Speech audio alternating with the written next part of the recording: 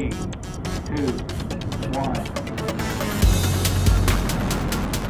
Hello, everybody. Welcome to Rocket Lasso Live. I am Chris Schmidt, and this is a live stream where we talk about Cinema 4D and try and answer questions from the chat live. I don't know what's coming, and we just try and figure it out as we go. So we'll be answering everything in Cinema 4D, but the questions might not come from Cinema 4D. Feel free to ask questions that are involving a link. Otherwise, type something in bold if it's like a typed out question, and then we can also try to address that. I'll keep an eye on the chat. We already got a bunch of links popping up today. The chat's going crazy, which is amazing. Which I super appreciate. Thanks, everybody, for coming and hanging out. We already said some hellos earlier, so let's just dive right on in. Okay, I'm going to share the screen, and we will start clicking links directly. So let's see.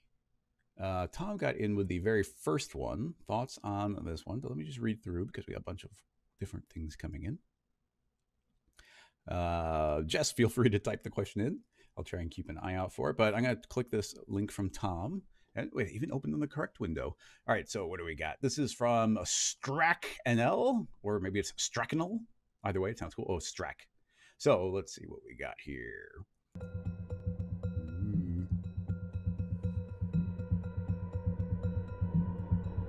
Oh, that's neat. Oh, you know what's funny? This is actually an excellent question. Although the these connections, those connections make sense. Okay. So first of all, they are saying that, well, it's rendered in cycles, but it's made in Cinema 4D. So this is actually an excellent question. Just to give a little bit of context. So this is a free live stream. It's every Wednesday during the season, which is typically somewhere between 26 and 36 episodes, depending on the year. But I've been through Patreon running a bonus stream, and on the bonus stream, I try and dive a lot deeper on something or just trying to learn something more. And last week we got a question about these ribbons, and during this stream we couldn't get it working very well, so I spent another 2 hours during that second live stream just trying to figure it out, just figuring out the different details and limitations. And I actually recorded an entire video and sent it over to Maxon about some notes of things that didn't seem to work intuitively anyway. But in any case, we learned a bunch of things about the technique, and now because we have this question and it's actually using very similar techniques, we can actually spend a little bit of time and try and use what I learned last week and apply it here. So I'm actually very excited about that. So with that in mind, we will switch the camera over here and begin to try and figure this out. So once again, very cool piece here from Strack. I am mostly interested in the technical aspect of this, but let's see what we can do. So of course we're in R21. We're going to start out from scratch, although we'll be using a lot of the same techniques that we did last time. Let's see. We're going to be doing different scales on these. So what's the best way to do it? I guess we'll have to just make, we'll have to be very specific on the end sides. Or is it, let me think, I'm sorry. There's a bunch of different things to think about here for subdivisions. So what am I thinking? If we make this a uniform subdivision, let's say it's subdivided, and if I crank this up, crank that up. Okay, cool. It does get really low poly, so that's good. So we've got a circle shape, and usually I would use an end side, but that gives us very specific point counts. What I want to do is have this be more based on not a specific point count. Excuse me. Hang on. Nico is saying that Strack had mentioned that he did this with XP dynamics. Man, we gotta just maybe that's something to tackle tomorrow in the bonus stream, is just playing with some of the XP dynamic stuff, because it's just not something I played with, even though I know it's really powerful. So we just gotta start learning it. But let's do this with vanilla cinema, because I think we can. Okay. The reason I'm using a circle spline is because we can set a maximum length based on a distance and not a set number of counts. So we'll do that here, and I'm not sure what number we want, so let's jump to 10. That's probably gonna be too much, yeah. We actually, typically 10 has been a good number for us. So about every 10 units here, it should be creating a point. So let's just visualize this a little bit better, because I think this will be handy. So creating a sphere, putting into a cloner, putting the cloner onto object mode, and putting that onto the circle. And I'm going to tell it I want to clone onto the vertexes. Oh, it doesn't. Okay, well, it's not cloning onto the vertexes of the final object. It's cloning them onto the original points. We actually might be able to get around that if I put this circle into a connect object. If I hold down Alt, it will automatically put it inside. And now if I tell that to clone onto the connect object instead, it's not viewing it as a spline. So we have to tell Cinema that this is a spline. I've always found this a little bit clunky, but if we put this into a spline mask, holding an Alt again, then that is now being treated as a spline. The weird part there is that the connect object is still going to, I'm sorry, the cloner is still looking at the connect. We didn't change the connect, we changed it as parent, but now the cloner is viewing this child as a spline. Very strange, but hey, that's what it is. Now, I'm going to set the radius of the sphere to 10. We can now see that based on these subdivisions, that these are overlapping each other. So we might actually want a radius of 5. There we go. At the radius of 5, I would think that these would all be but perfectly touching each other. It's pretty close there, and subdivide doesn't exactly go in the units. There's angles and whatnot to it. But that's kind of what we're visualizing here. So you can see with a radius of 5 that this is what we get. Now, if we want to turn this, and that's just a reference, that's fine. But if we want to make this dynamic, I'm going to leave it at 0, 0, 0. Let's subtract this floor to -5. I think that will work. And then add soft body dynamics, simulation, soft body. And if we hit play, then that should just fall to the ground. We won't see much. This is, visually is getting blocked. In fact, just for fun, I'm going to rewind all the way, scoot it to the side just so we can see it. So if I hit play, we should see it fall. Actually, we have to make the floor dynamic. That'll help. So you can see it falls to the ground. Boop, and it actually does fall a little bit. Or maybe it's even hopping because the floor might be intersecting. So we'll have to find out. So when it comes to this, we need to give it a margin. Now, I've been trying to do some extra research lately on the difference between size increment and margin, and I got to tell you, it still does not make sense to me, even as I go deeper into it. But okay, now you can see I've given it a margin of 5, which essentially means it's creating these little spherical radiuses around every one of the points that's being generated. And now if I play, you'll see it doesn't look like it falls, and that's because this floor is exactly 5 units below that. If we set the floor to, let's say, -15, it should now fall 10 units. So we now got that radius. But you can see that if these little spheres, if our margin here was bigger than this 5, it's going to be too big for the shape, and thus it will cause it to explode. So just for fun, we'll jump that up to 11, and you should see that it's going to explode, and you can see that the different lengths, you can imagine these spheres suddenly being twice their radius. They're going to be intersecting a bunch, so it has to explode outward so it's no longer intersecting. So that is the basic idea. Now we can get rid of the cloner and the copy spline, and rewind to 0, and we will set this back to a margin of 5, which is quite reasonable, and we'll even zero it out on Z. Okay, cool. So you can see that's the idea behind what we're doing, and now we could sweep this with a radius of 5 if we weren't so inclined.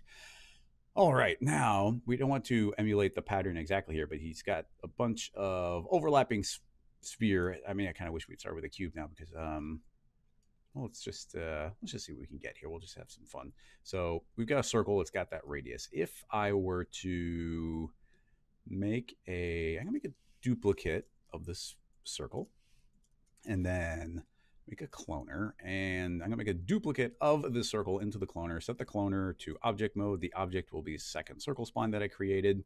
T for scale on the radius, which means I can just increase that a little bit, and I'm gonna make a bunch of little circles around the outside. So I was just making this. I guess I didn't need to clone into an object. I could have just on a radial. So I can increase the count until these are all very close to each other. I actually don't want to get too close because they need to be the radius away from each other. And now just for clarity, I could make another duplicate of this. And as I was just saying, I could do a radial instead, and I didn't need to make that extra clone. So yeah, something like that. I think we'll do something like this as our base shape. Now we can visually ignore this one because that was that's just creating a clone. And why don't we trap everything inside of a second circle here? So that's the idea. If we hit play right now, I think everything should work properly. Hit play, and interesting. When I'm going to grab these two circles, and when I scaled them down, it also scaled the maximum length down. So we need to reset that back to 10. And I hope that it doesn't scale the tag, but it did scale that property. But okay, this shouldn't explode anymore. So now I hit play. Now it doesn't explode. Nothing even happens. It just sits on the ground. Excellent. All working perfectly well. Now, something I would like to do is try and group all these and see if we can control all with one dynamics tag. I don't, this is an experiment. I don't know if this will work. So if we put these all in a null, and I move one of the tags up and I delete the other ones, the defaults in Cinema 4D R21 say that the tag, it should inherit. It'll apply the tag to the children. So let's see if this can, well, I guess visually we won't see anything. So I'll just move the floor down a little bit. So now we should see it fall. Yeah, they all fall. So it seems like they are still dynamic. We're still getting that refresh at 0 isn't working properly. So we'll just continue to deal with that. -5. All right.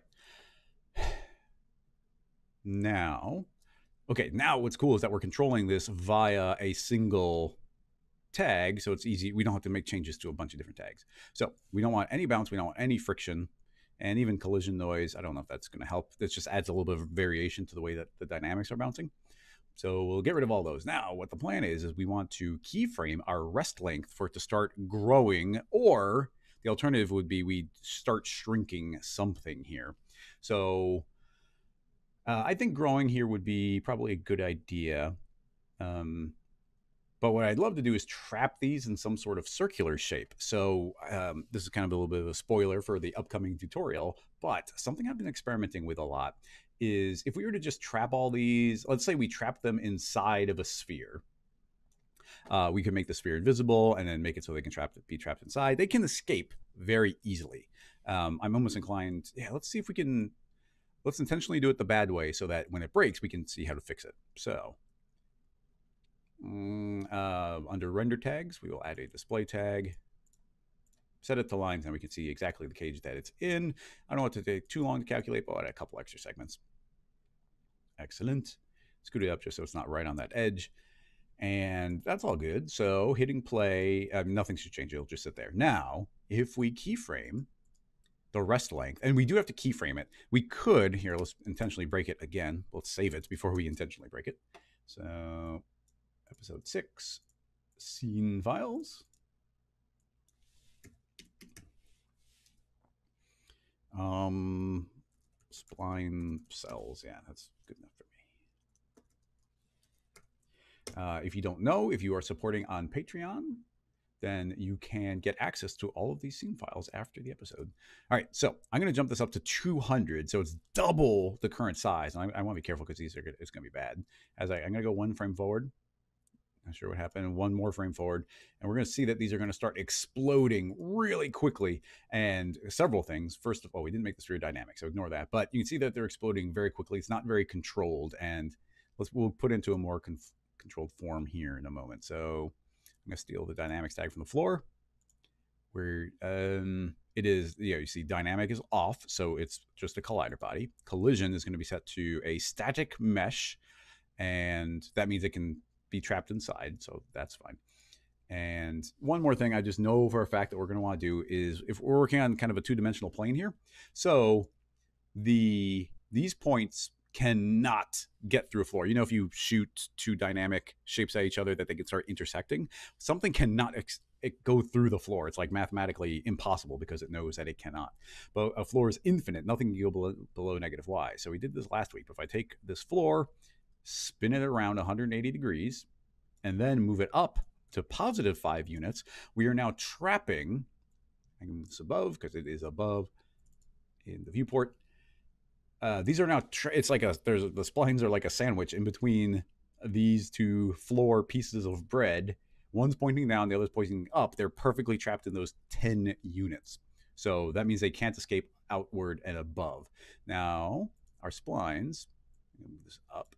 Our splines are still set to jump to a rest length of 200. So I'm gonna hit save again just in case and hit play. And now we can see they're spinning. Actually, it did a pretty good job. That's not bad. I thought that would be worse. What I like to do is have a little more control over it, which is to keyframe it over the course of a couple of frames. So setting the rest length, it didn't explode here, and I don't know if I can push it far enough. I can just tell you that I know for a fact that I have run into, okay, I pushed it too far there, but you can see immediately it freaked out a little bit. Setting it to the default of 100, keyframing it, and moving forward even like 5 frames and getting to your next scale, let's say 150. And then hitting play, we can transition between those two scales, and it's a lot more reasonable. So, that worked nicely there. There's nothing super crazy. It looks like 150 is about the scale where it will fill up most of the volume here. And yeah, there we go. We get the splines. Now, nothing's escaping out of our cage of a sphere yet, but I'm going to leave it broken. Well, it's not broken. It hasn't broken yet, but if it breaks, then we'll talk about the fix. So this is a very simple version of it, but let's see if we can get this working. And I don't know if we will be able to. Now, something we learned during my bonus stream is that we need to bake this out and bake it out to alembic. Now, R20 and R21 makes this pretty trivial, but there's a couple details we learned. First of all, let's get a little bit of motion in here. I want some extra wiggling going on. So under simulate forces, we will create the new field force. And with the field force, we can start giving this under the object tab, not the fall off. I do that all the time. Under object, we'll feed a random field. Now, typically the random field is actually facing, it's going to randomly push these in all directions, which is bad, but we're perfectly trapped on the floor, so it's going to completely ignore going up and down, so we can actually keep this rig more simple.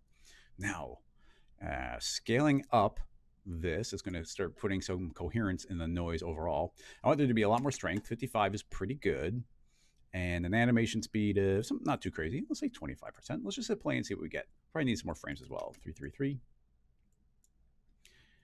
Save it, hit play, and let's see what we start getting. So this grew, and now hopefully we'll see that we'll get a little bit of motion out of this. It's not moving too much, so there's definitely motion, but not as much as I want.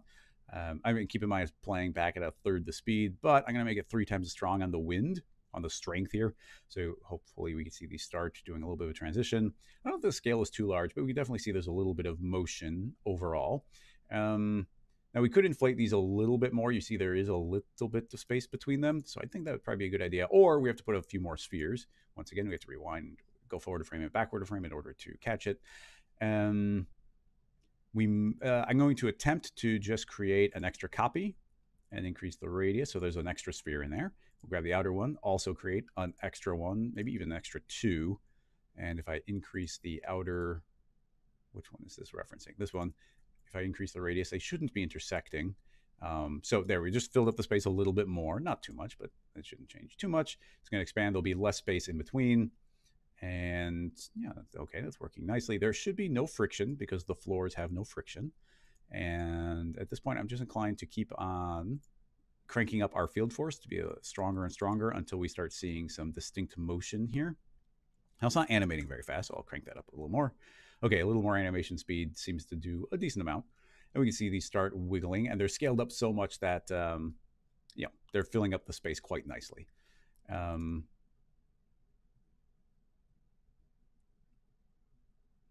We could scale them up more, but, that's working all right. I do still wish there was a little more motion. I'm going to crank up the speed to be 3 times faster than that. Yeah, they seem to be blobbing around okay. There's definitely still some air in there. But I don't want to push the limits too hard on that.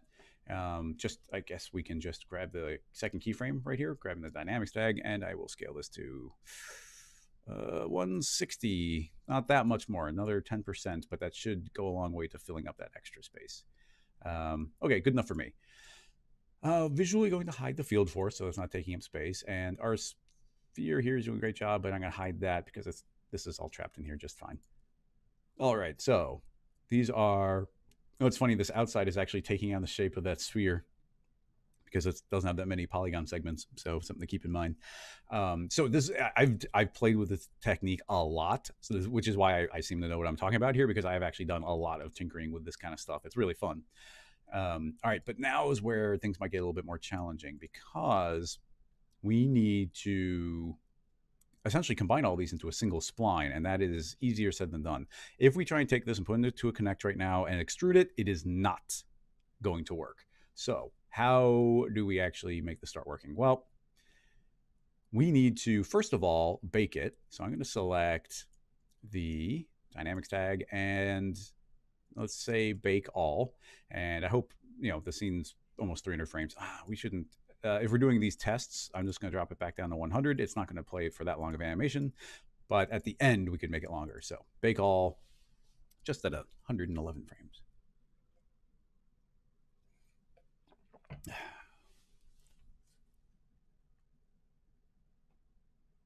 Excellent. All right. So if we have play, I mean, this is, we should be able to scrub now. It's pretty good. Definitely something I've noticed is the dynamics. The final frame is always a little bit glitchy, but, just cut off the last frame. I've also noticed where things aren't correct on frame 1, but these are all things we can deal with, especially because, and I'm just saying this is a fact because we did a lot of testing last week. What we'll now do is bake this to Alembic. Although if we last time we made it, well, let's just see what happens. I'm going to bake to Alembic. And there we go. Well, we got a null. And it doesn't have the children. That's not what we were getting last time.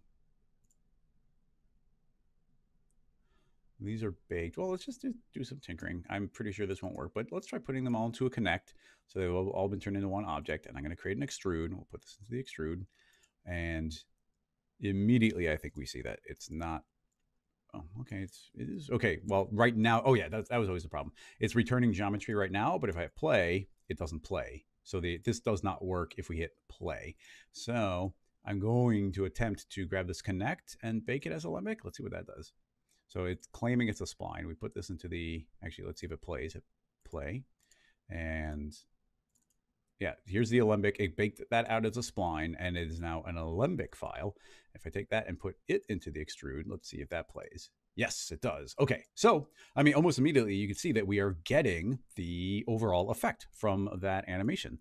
So let's change, let me make material on here so we can see it a little bit better.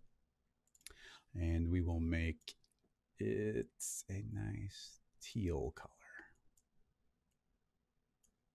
So yeah, there we go. You can see that we are getting something similar to shape. We're inverting from one spot to the other, but I'm glad we're doing that because I don't want to make something too similar.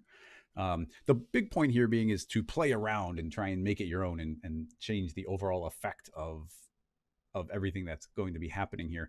Something that would be kind of fun would be to clone a couple of spheres inside here, and those will actually be bouncing around and trapped in between the floor as well. I might actually go and do that.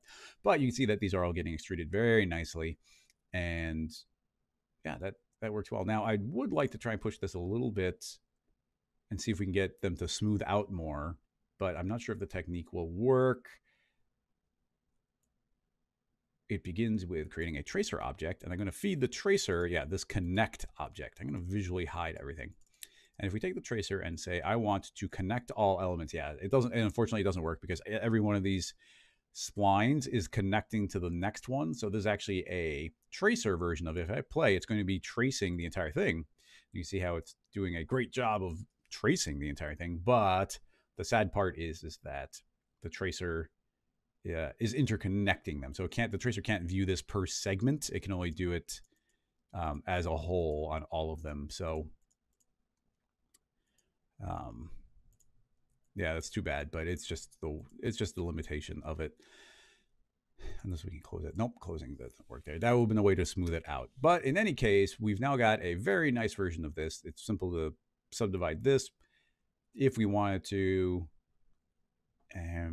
the extrusion, of course, we've got the nice new caps inside. I'm going to turn off start cap and just keep the end cap with this upper one. We've got the new beautiful bevels inside of our 21, so I could actually increase this all the way or just something quite high, but let's try pushing it all the way and see, so we end up with this shape, which should automatically be pretty cool. Hit play. That's all working quite nicely. If we were to take this shape, I don't know if those get welded together. They may or may not, but if we create a subdivision surface and throw that inside of there, it will smooth those out. I doubt they got connected, so just as an experiment to find out, put that into a connect, and now they do get welded. Oh, there doesn't. Well, there you can see one point right there is welding or unwelding, but it actually does seem like when these caps run into each other, they do get welded. Well, that's actually good to know and surprising. I'm glad that they do. So yeah, I mean, we could pull this radius back and not let it go too far. And you can see we get a little bit of subdivision weirdness here. It's probably because these caps are n-gons. So if we were inclined, we could change it to something like Delany. Delany is, of course, well, we can tell Delani to try and be quad. So wherever it can be a quad, it will be. And that should subdivide nicer. So you see you don't get those stretches that we were. So now we get this rounded out. We get these nice little pinched shapes all over the place. We should get pretty good playback because the spline isn't dynamic anymore. It's just playing based on the final shape. And you can see how much control we have over, just changing the overall style of this. We can round it out just a little bit. You get these nice sharp ones, round it out a lot, get these more blob shapes. The entire thing could be fed into a volume builder. And of course, make completely different geometry based off of that. But there we go. By baking it to Alembic. Oh, and let me throw this out there as well. Remember, we baked all the splines. You do have to do this cache. We are definitely running into some weirdness when, if you don't bake it, the Alembic, if you don't cache the dynamics, then when the Alembic plays through, you'd think that would take, that would do the dynamics as well. But we found that they would give inconsistent results. So you want to bake that and then bake to Alembic. And that seemed to be the workflow that was very smooth. And these all combine very nicely. I'm quite happy with the ability to put that into a connect and then bake out the connect to Alembic. It's just the extrude doesn't like the connect directly. So I'm always a little bit sad when we had to bake to Alembic, but R21 makes it so easy to do. So slightly less parametric, but very easy to go back at any point to our original one and create whatever shape that we like. Let's see, any follow-up questions on this little thing while we're still here? Just to throw it out, well, I mean, just for fun, I'm going to, let's delete that, Alembic, turn this on, turn that off, clear the cache, and just for fun, I'm going to put some cells inside of these. So if I were to take a second circle, make it a child, T for scale, and scale that down, now we have a second circle on the inside of that, and now if I were to bake that again, then those should also be hollow. So just the way I'm layering up these different rings is creating various different shapes. Eric is saying from earlier, I could uncheck merge all in the Alembic export. That very well could be, but we're still ending up with a good result right now. So I'm not even sure where you would do that. But bake as Alembic, and maybe it's in the checkbox. But now that gets created, and maybe, what are you referring to? I don't see any merge or anything. But in any case, we've now pulled that out. We can feed this in again, and I can see those are our hollow rings. They look a little bit like calamari. And if we apply, then now those will be hollow rings, just like the outer ones. And they should have the same thickness, because the thickness ultimately is the radius or the margin of 5. So those end up being some cool little blobs as well. I wouldn't eat them, but that's pretty cool. I like it. Let's see. I don't see any specific questions about this one coming in. Got a thumbs up. Thanks, Spatten. But yeah, let's give this one a incremental save. What is incremental save? I've only just started doing it. Control, Alt, Shift. There we go. Alt. And let's jump back in and do some questions. I think I cut you off guard, so nobody's posted new ones. I'm going to scroll up to where we had a whole bunch of them. And let's see what we got.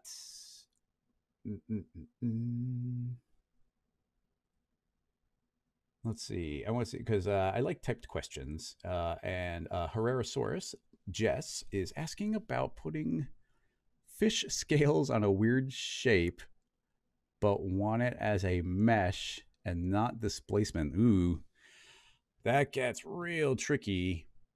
Fish scales are just, like scales in general are very difficult. And if you look at the way they flow on something, they always, when they turn different corners, when they're on the different curves, when two different angles meet each other, very unique and strange things happen where they will be different scale, or yeah, the scales will be different scales. So a lot of it turns into,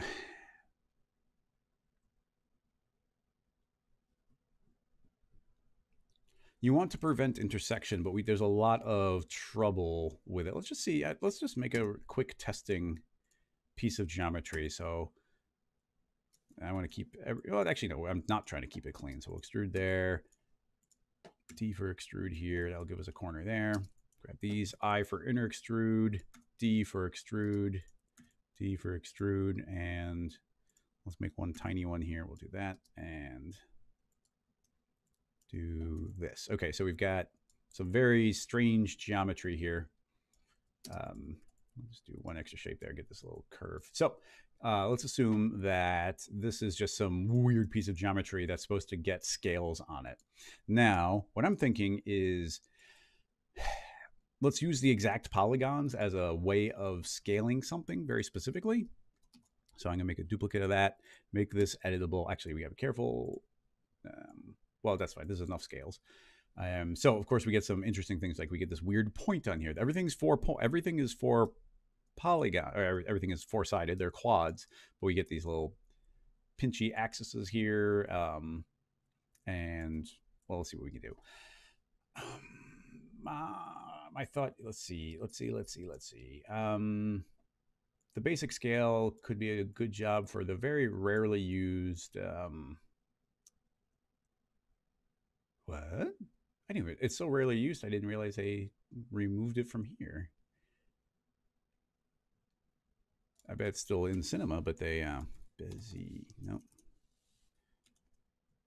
Yeah, it's this Bezier NURBS, but they removed it from the NURBS menu. Did they move it? I don't know where they might have moved it to, but here's the Bezier NURBS. So I don't, you don't use it too often. It's just kind of like a cube that's been put into a subdivision surface, but I like using this to make leaves and scales and things like that, because you get all these extra subdivisions, but you get these points that enable you to rearrange it. So I can do something like that, and you can see we get this nice smooth curve overall. And all I have to do is change 2 points. Now, this is actually generating quite a few points, so we're going to pull this way back 5 by 5. But it's under the procedural objects menu. I mean, isn't that this? Am I blind?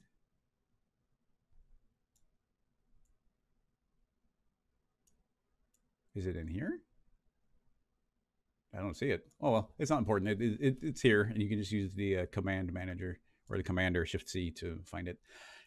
Okay, so we got this. Oh, and the other thing I like doing about this is the overall shape was 400, but now I can take all of these points, move them up 200 units, and now the axis is right. If I go off the point mode, but the object mode, you see my axis is right here at 0. So it's just a handy little thing. Oh, and I forgot, the other main reason I grabbed it like this is because we can grab these middle points and I can pull it out, and now we get this nice curve to it. So a little bit more like a scale. All right, excellent. Now it's going to be way too big for our piece of geometry, obviously. Let's give it a unique color. By the way, I don't really think that this is going to work, but let's just see how far we can push it. Let's make purple fish scales. Okay, I'm going to scale it down to approximately the size of one of these polygons, even though they are all intentionally different. Drop inside the cloner, clone onto the object. The object is this thing. I want to clone onto not every edge, but let's try polygon center. So really ugly in the beginning. Actually, I'm starting to think that we might need to put it on the edge, but I don't know if that's going to work. Because if we do it like this, that there is no orientation, but I believe if we put it on an edge, we are going to be getting an orientation. We're just getting 4 times the amount that we want, because it's creating one for every single edge everywhere. So my next thought turns into, let's say that we don't want to clone every single edge. I want to clone every 4th edge. Okay, that was just an idea, but it didn't work.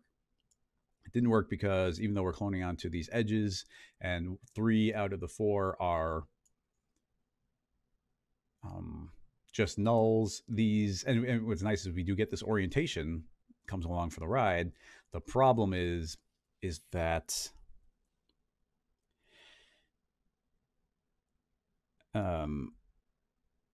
because of those different poles, because of like this right here, it's changed. Like these are sharing an edge and that's sharing an edge, but it's changing the way it. So if this was just on a plane, that would work. It's not just on a plane. It's on this crazy shape. Now we don't have there's no flow direction here.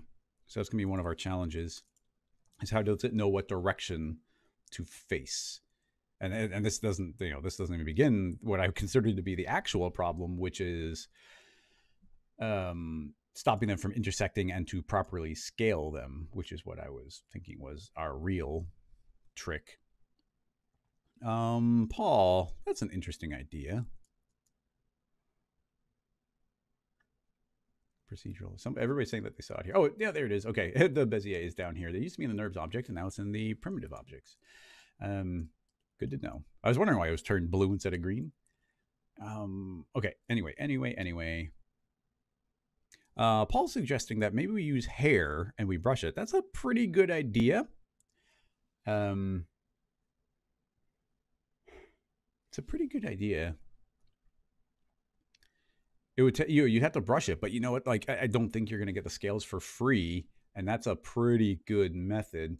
What I was about to lean on would be like projecting, like shrink wrapping a more coherent shape, like a sphere, onto an object like this, but that wouldn't work everywhere. So you know what? I gotta say, I'm kind of liking that idea of using hairs to do it, and then it's not polygon dependent anymore. Although, well, I mean, we're not going to get the scale. I don't know, the scale for the scales. It's going to be a tricky one, but you know, it's a very interesting question. It's one I would like the answer to. So I got the raw mesh selected. I'm going to add adding a hair object makes sense. So what this is currently doing is creating a single hair, or in this case, what will be a scale on every single point. And I think that's fine. That's going to give us nice distribution. Now, one of the big tricks is that we're not getting unique scale from these. There's nothing about this mesh that's going to enable us to automatically scale these. But well, let's just keep moving on. Let's just see if there's something to pursue here.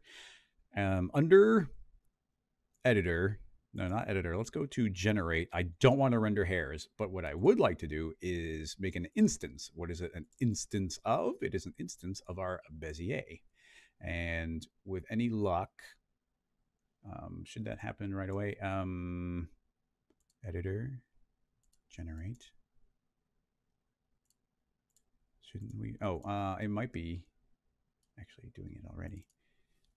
I'm going to open up my hairs by double clicking the hair material, and let's try giving it some thickness. Try 11 by 11. Oh, we should definitely be seeing something. Okay, I did something wrong here. Maybe that needs to be made editable. It's putting up on Y, so that should be correct. Sweep instance. I mean, instance is what we got. I don't think frame update's a thing. It's only doing guides. Someone is saying, yeah, it's based on guides. We could say that the hairs are generated as guides. I'm gonna make this editable. I'm still not there. Make it editable. Drag in that one just to be sure. Deform, bend, hierarchy first, keep aspect, keep texture. Okay, I'm doing something silly here and I'm not sure what it is. I just gotta find the right checkbox I'm missing. Display guidelines. Hairlines. Hair polygons. Generate.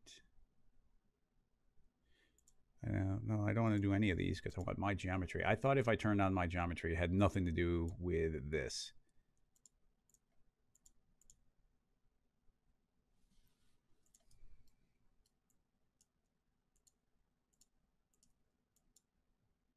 And this is not our shape. That is not the scale.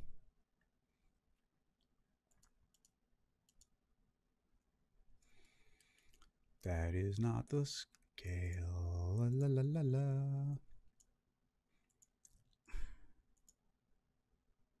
I just want to do some tests. If I say I want to generate a square, the thickness, yeah, the thickness here should be the only thing that matters. And we got it is definitely got some thickness on it.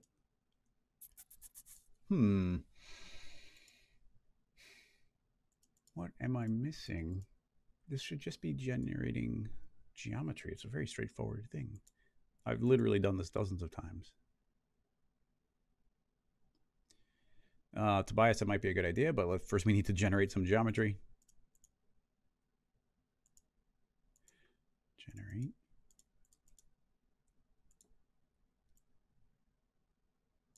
Triangle. That should be sweeping.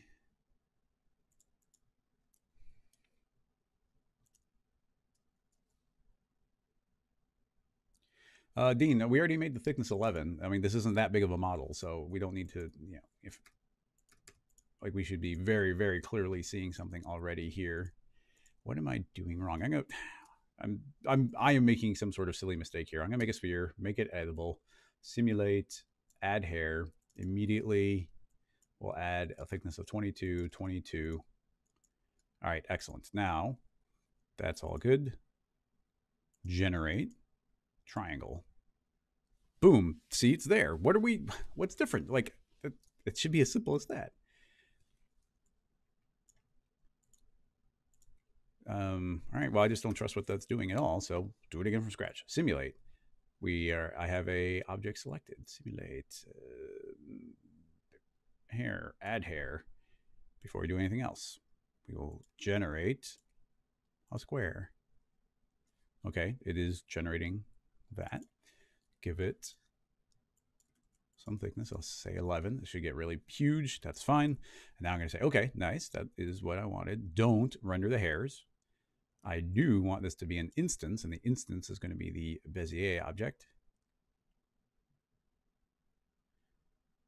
Okay, it's not accepting that. Let's put in the made editable one. It does take that one, not surprising. And now you can see that we get our piece of geometry actually being generated. Now, under hairs, I'm going to say I don't want to see individual hairs. I want these to be as guides. So there's literally as many as there are guides. No idea. I don't know what we just did differently on this time than the previous time, but there you go. Now, the nice thing is how we can control the scale of these just via this thickness. So because we're already controlling the shape completely via the Bezier, these should be the same number. So 55, 55 should make nice big fat scales. So those are the super duper duper basic. So we got scales. Now, the fun thing maybe is not something we do very often. We can move into the hair tools. I'll pull this off, and we have all of our brush tools. So grab a brush, and we should be able to just start painting these and follow the curvature of our object. Now, this is going to fall on the person making it to, first of all, build the overall flow of these, but it's also going to be on them for making sure they don't intersect. There's nothing here to prevent intersection. And you can immediately see as we comb, like, a lot of this is pretty nice. But very quickly, you're going to see there are a lot of intersections, and we have to be very precise on a lot of these. So there's, this isn't like a instant foolproof, instantly working method. But as far as quickly creating something, it's not horrible. If you ever go too far with these, you see, like even here, I can just go nuts and like straighten them all out and follow that curvature. You can always go back to the straighten, and actually it's going to apply to everything. I don't know if it has to be on everything, but yeah, it's got everything. I could select some of them. I can just pull this a little bit and have them, go a little bit more straightened up. All right, so now let's just say, okay, we did that, and it's neat, but I wouldn't call these amazing scales. And also the orientation seems pretty arbitrary. You see that these are following the curve properly, but over here, I guess some of them are, that one's backwards, but some of these are correct. I don't trust that. Overall, it's not an amazing method. So there's that. And now I do want to see if there's anything we do about scale. I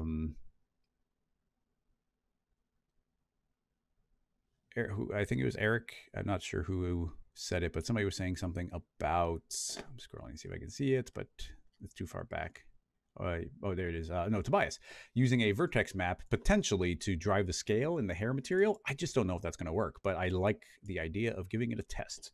So we'll do the very basic version. We'll grab our mesh and select a vertex weight, set it all to 0. If I double click that, I can just paint a vertex map. And there we go, just a basic one to do a test. So vertex map, painted it a little bit inside of our hair material, inside thickness. I will attempt to add a vertex map. And in there, we'll drag said vertex map. And doesn't seem to have any effect, which is, unfortunately, I thought there was a really good chance that would happen. You can see they all get sad. Yeah, the vertex map is not going to be fed through on a shader, so straight up limitation there. I don't think the guides have a growth and like they have this overall length, but that doesn't have anything to do. There's no place to feed a vertex map inside of it. I think literally not any place to put any of them. So as far as automatically doing it, we could have done a process to try and make the vertex map be brighter the smaller that they are. That could have been something to do. Now, having said that, we do have the option, using those same, I shouldn't have closed them, but using those same hair tools, there's a cut tool, and I can go through and cut, and it's actually going to make these scales shorter as I cut them. Now, that is on an individual scale basis, but you could scale them down. At this point, like, we are spending a lot of time trying to wrangle these, when really what we want is a parametric option. So all this manual stuff is, essentially going against the principle that we're trying to do, which is, to what degree can we automate this? Like I said, I didn't have a great feeling on it, but we've been tackling some tricky questions this season, and we've been getting good answers. So I thought there's a chance we'd think of something clever. Feeling like we don't really have any option here as far as doing something very parametrically or even just a cleaner process. Nothing is immediately jumping to mind.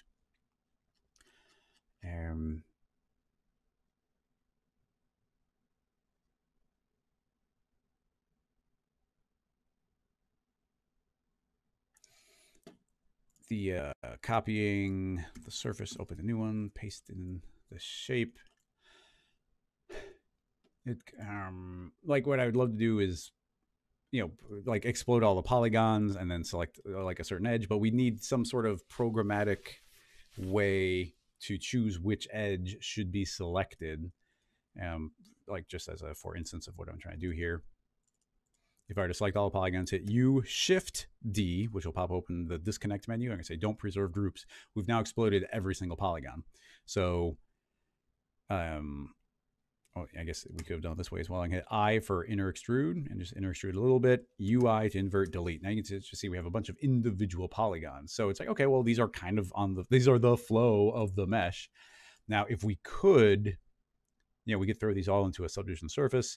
And if we had a way of selecting like the fourth edge, and the fourth edge actually meant something, like some sort of rule, we could use various techniques in cinema. For instance, this is always one, well, here's one I don't use too often, but we could select, it's a pain to select these because I'm going to select everything behind it, but if you select certain edges, we can use,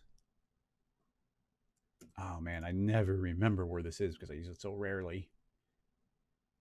I literally lose this. Mesh.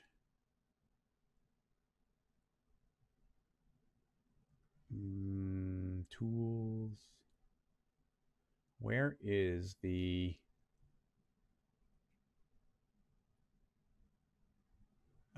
subdivision surface like weight tag? I don't remember what it's called. Certainly not showing up in any obvious place here. Maybe here it is. Weight subdivision surface underneath mesh add. If I click and drag, nope, not quite working there. It did create the tag. Maybe the tag needs to exist first. No. Set, no. Points, maybe. Yeah, there we go. Okay, I held down shift, converted my edges to points, and then if I click in the viewport and drag, you can see that, boom, it's going to sharpen up those two edges that I had selected. So, okay, that's something. And if we could make something that was a little more parametric, then we could be like, okay, that's these bottom edges are flat, and then select, if let's just say we only had these two polygons selected. if we had a way of automatically selecting, let's say, the bottommost edge on every one of those polygons, then we could do that and then hit UI not UI, UI, and invert the selection, and then do some sort of parametric push these outward, and then potentially do some sort of subdivision. This turns into an entire modeling process, MF, to do a cut down the middle. And we could select those and potentially grab just the top middle point.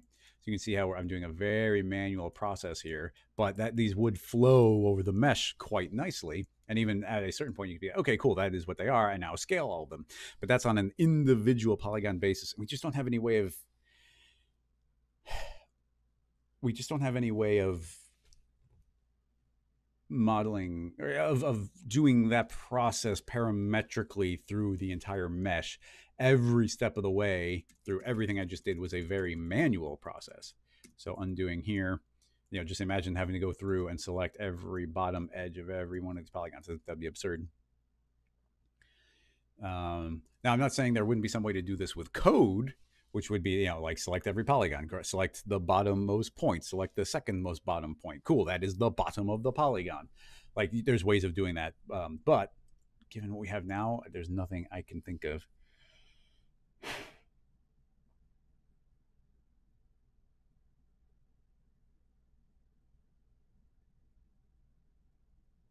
I mean, Paul's throwing out some good suggestions, but like, I don't like a cloner plus an aim effector plus a push apart, and some dynamics. Like, I don't know, at that point, it's just getting completely insane.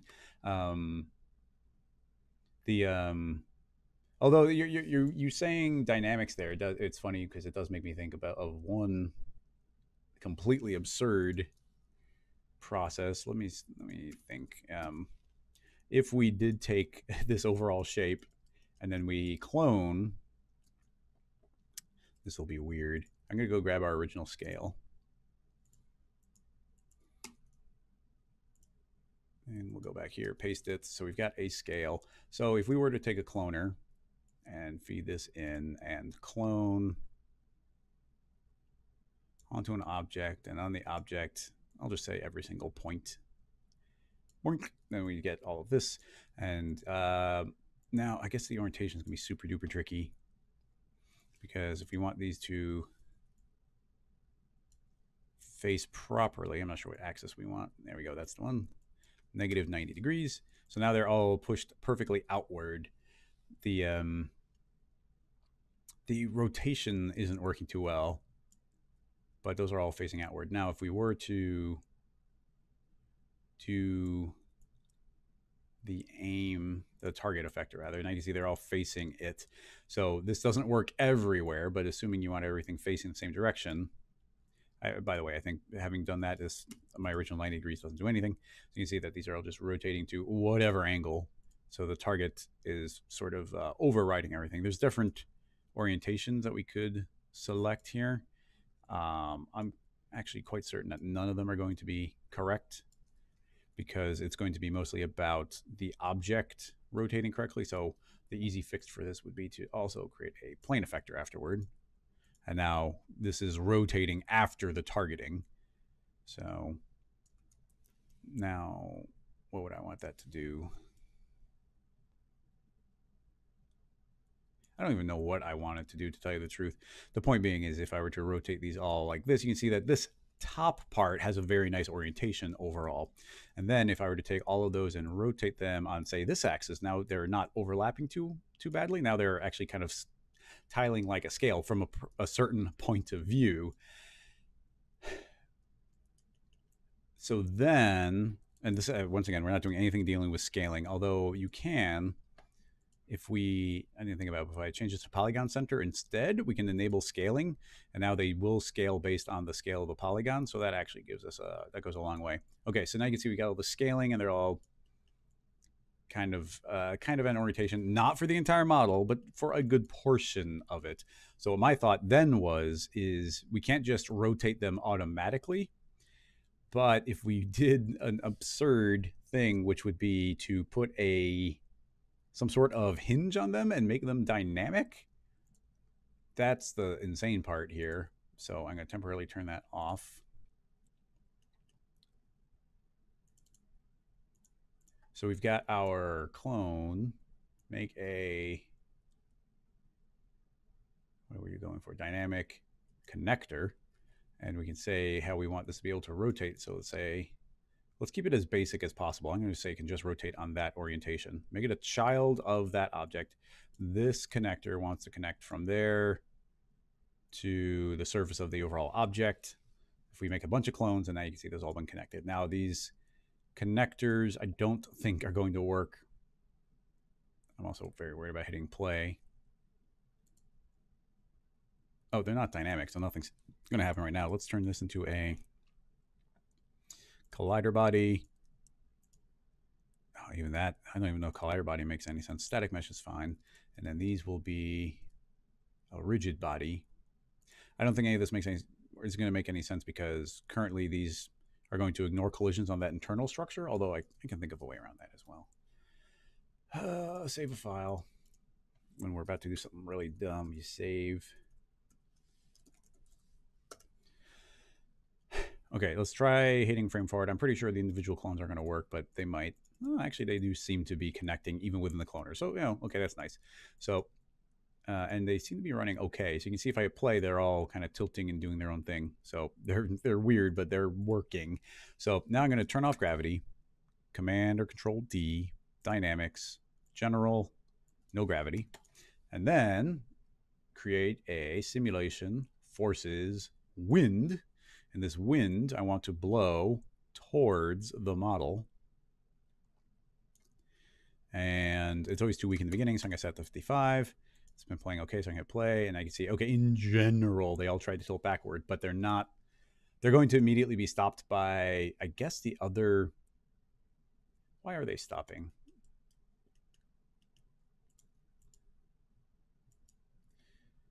Like, okay, I guess one, like the ones that have enough room fall over and then they're blocking the next one from being able to fall. Is that sort of what's happening?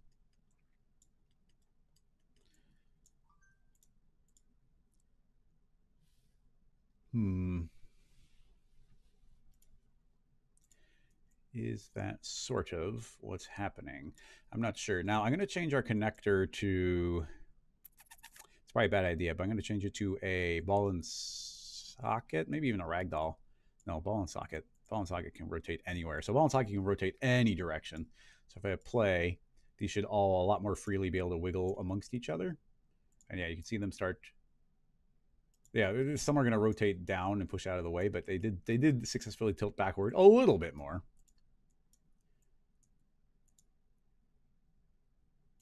Not as much as we want, but there's a lot of overlap happening right now. This is weird and fun, so I am willing to continue for a little bit as long as we're getting something interesting going. And crank up the wind up a little bit.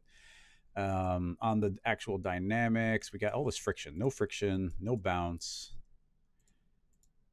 And then I'm going to add a lot, 99.99% linear and angular damping to strain the energy back out again.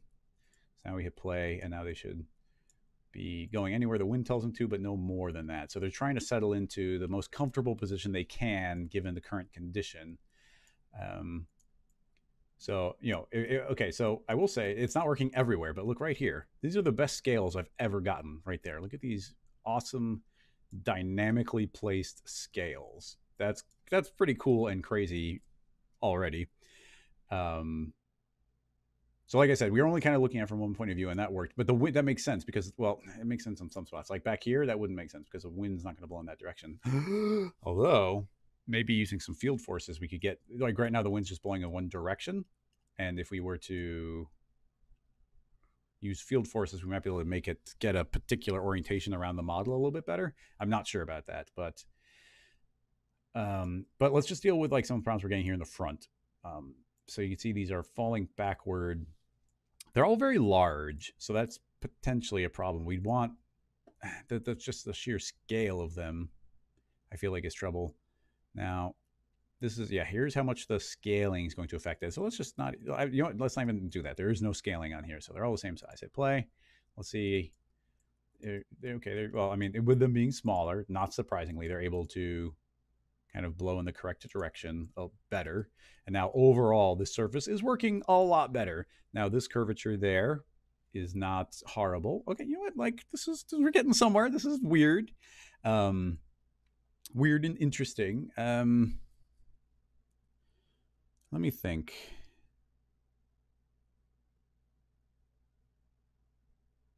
How do we get them to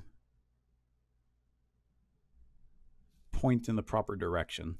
Because I feel like it shouldn't be that difficult. I'm trying to think of, like, can you generate? We could clone onto this. No, that wouldn't give us a rotation.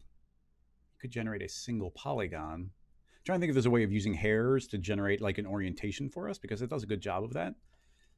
And we could generate a single polygon on each one. That would be neat. All right, let's slow down here a little bit. Let's see what we're getting. Turn off the target effector. Okay, so now we're just back to regular old cloning. And let's go back to negative 90. So now they're all just spun outward. We are cloning onto the polygon center, but that doesn't give you much of a direction. Edges would give a direction, but every other one, and not literally every other one, but almost every other one would be doing a different orientation. We don't want that. Points, I don't think, do any better of a job. Vertex, yeah, the orientation is just nonsensical here. You see that the rotations are all over the place. So then, but given that as a premise, if we turn on the target, I just don't use target effector that often, but I wonder if there is an orientation that we can get that would be handy. And then the direction it's facing gets really, really specific as well. Target object. There's also, those are directional for the flow.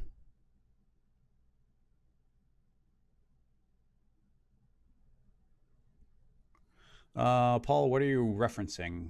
If you hit T, you get the scale for what? I'm not sure what you're referencing, so be more specific. Oh,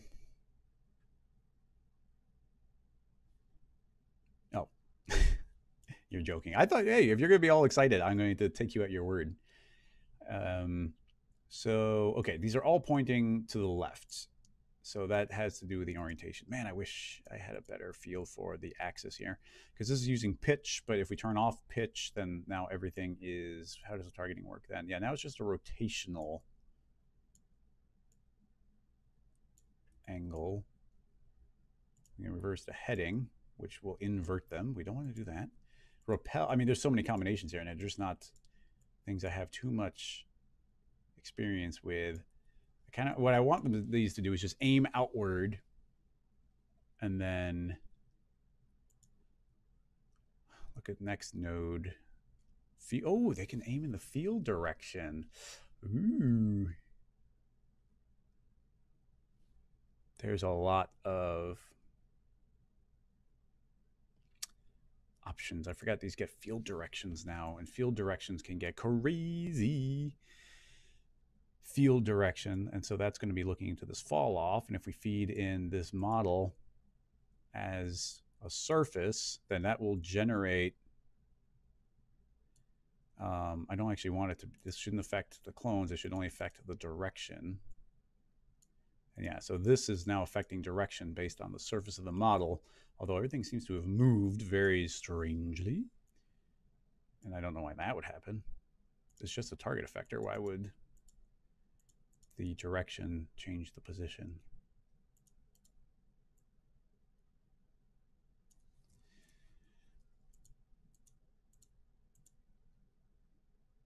Turn off repel. Oh, repel was still on. That was doing something. All right. So yeah, this is, it's referencing the surface. There's so many variables here. We would just be clicking and clicking.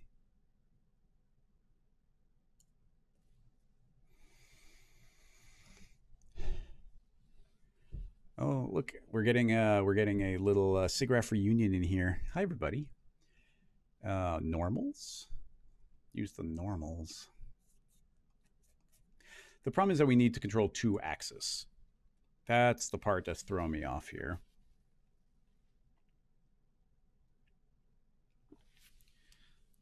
create a spline. I mean, I kind of want only on a particular orientation as well. There's so many, like, the problem is that right now there's too many options. There's too many places we might be able to travel with this, because like the next thought that pops in my head would be us creating a series of loops like this. So if I were to be like, create a series of loops, and you can see we're going to be missing certain places, so it doesn't work perfectly. But if we were to do this type of slicing and then Shift C, edge to spline, then now I've got a spline and I could clone onto the spline. If we turn that on, then now, I want to turn off the targeting because that's just getting weird. This spline, I think, will give a lot better orientation overall. If we set that to a certain number of steps, set that to 25, we can start getting very even distribution of these. And I guess it wants a rail spline. That would be pretty easy in this kind of basic setting up of the model.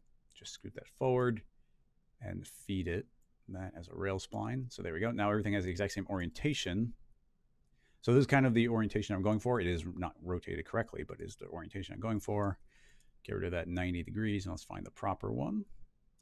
Looks like negative 90 combined with 90. And then we could spin it. I'm not sure which axis it is to spin, but the point being is you see how the curvature of these is all facing forward, although half of them are facing inward. So that's just a thing that happens with splines where the direction is alternating. I don't know what triggers it to alternate one way or the other. So even that's being a little bit of a pain. But yeah, we could twist them as well. None of these axes is doing a good job twisting. This also happens sometimes. Maybe that's being overridden by the, that might be getting overridden by the orienting to the spline. So if we were to take this plane effector, yeah, there. If I take the plane effector and increase H, it does rotate. So this isn't working on all of them, but you see this single row, you can see how they're all oriented in the correct direction, and I can put that little bit of twist in them so they're not intersecting each other. So if I could get that to happen everywhere, that's what I'm trying to get. And then once we had that sort of a rig, then we could blow the wind on it. And I think even now it's still set up for it. If I hit play, maybe all these ones on the ground are going to break it. Maybe they're intersecting each other. I'm not sure. Okay, just as proof of concept, I'm going to delete all except for, I think this one. UI, delete all the splines except for that. Must have more than one. I'm going to delete that. Delete that there. Now you see I have a single spline. The cloner is taking a second to catch up again. And honestly, even this one without a rail spline, it's still doing the correct orientation. So, that's fine. A single spline there. If I hit, I turned the wind off. Let's turn the wind back on again. Okay. And then you see this will blow them all backwards. And they are intersecting each other, but they're not colliding with this mesh because this is telling them not to collide with that mesh. So if I turn that off, they will collide with it. And now you can see that we get a series of scales all lined up there. And if we were able to, we're not, but if we were able to, I'm going to select that spline, click, don't do this too often. Can we clone? Maybe we can copy and paste. Copy, paste. Yeah, nope. I thought in R21, when you copy and pasted points, copy, paste, no, paste in the viewport. No, it's putting them as a new object. Maybe if I hold down control. Okay, if I hold down control, it's working. And I can see I can make a copy and a copy and a copy. So still, this isn't exactly what we want to be doing. But you see if I hit play, now we're going to start getting pretty nice scales lined up. This is turning into, well, let me take a step back. It's a little bit, Effectatron, fake it. I don't want to fake it. We're trying to make it real. It's no fun to make it fake. You can see that by doing a little bit of this process, they're going to layer up very nicely. So essentially this is what we're going for. I'm just trying to think of better ways of automating this where we can kind of be on any mesh direction.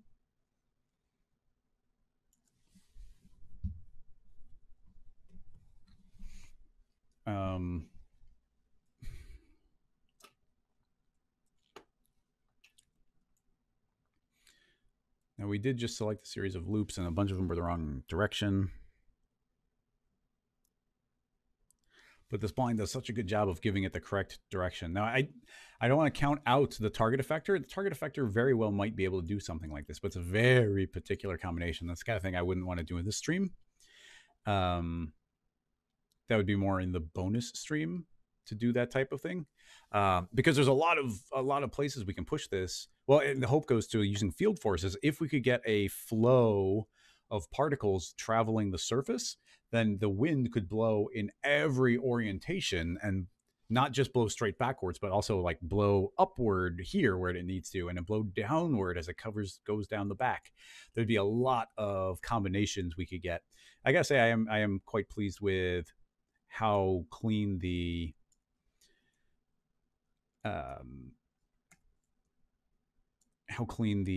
what am I even trying to say? I am impressed at how fast the dynamics are running. Sorry, completely lost my train of thought there. This happens when we're getting something that's almost working. Now these are already colliding, so I expect a bunch of them to freak out. Yeah, top ones are better, but yeah. So we need this to be on the mesh very, very, very cleanly and only in one orientation. So doing this type of cut makes sense. Zach, putting a helix around the model has potential. I'm also thinking,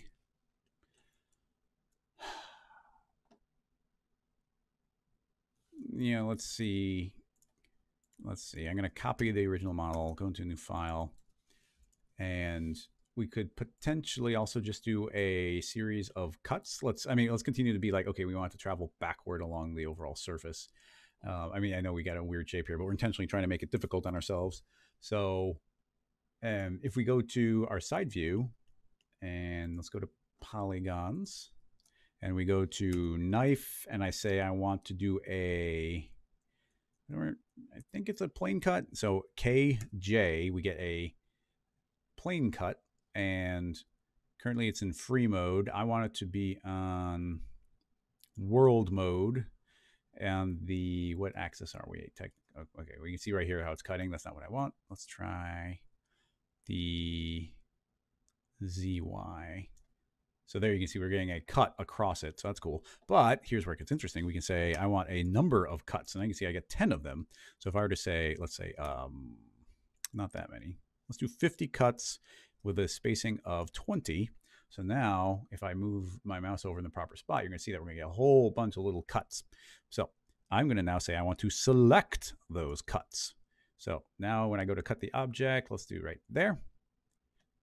Now if we go to edge mode, those are all selected. So boom, we've got a bunch of cuts perfectly cutting through the entire object. Now we say Shift-C, type in the word edge, and find edge to spline. So now we've got a spline, and copy that and then hit undo because we didn't need all those knife cuts on the actual object. So now we can paste the spline back in again, and now we've got a bunch of evenly spaced cuts around there. Now I do not trust for a split second, I'm going to copy that spline. I do not trust for a split second that this spline is actually going to return everything in the correct direction. So let's just see what it does. Cloner, feed that as the spline, and I imagine half are going to be pointed inward. Well, it looks like only 2 of them are going the wrong direction. You can see these are going the wrong direction. Now, I don't know if this will work, but I'm going to make just to show you, copy, new file, paste. If we select point, select all, right click and say create outline, and I start growing this, these are all going to push out, except, this won't work. Well, this won't work because you can see that we have a handful of splines that are traveling inward instead of outward.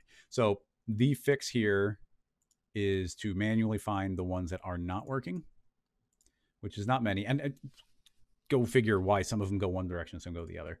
But we can now pretty easily tell via our clone here that everything up front is working well.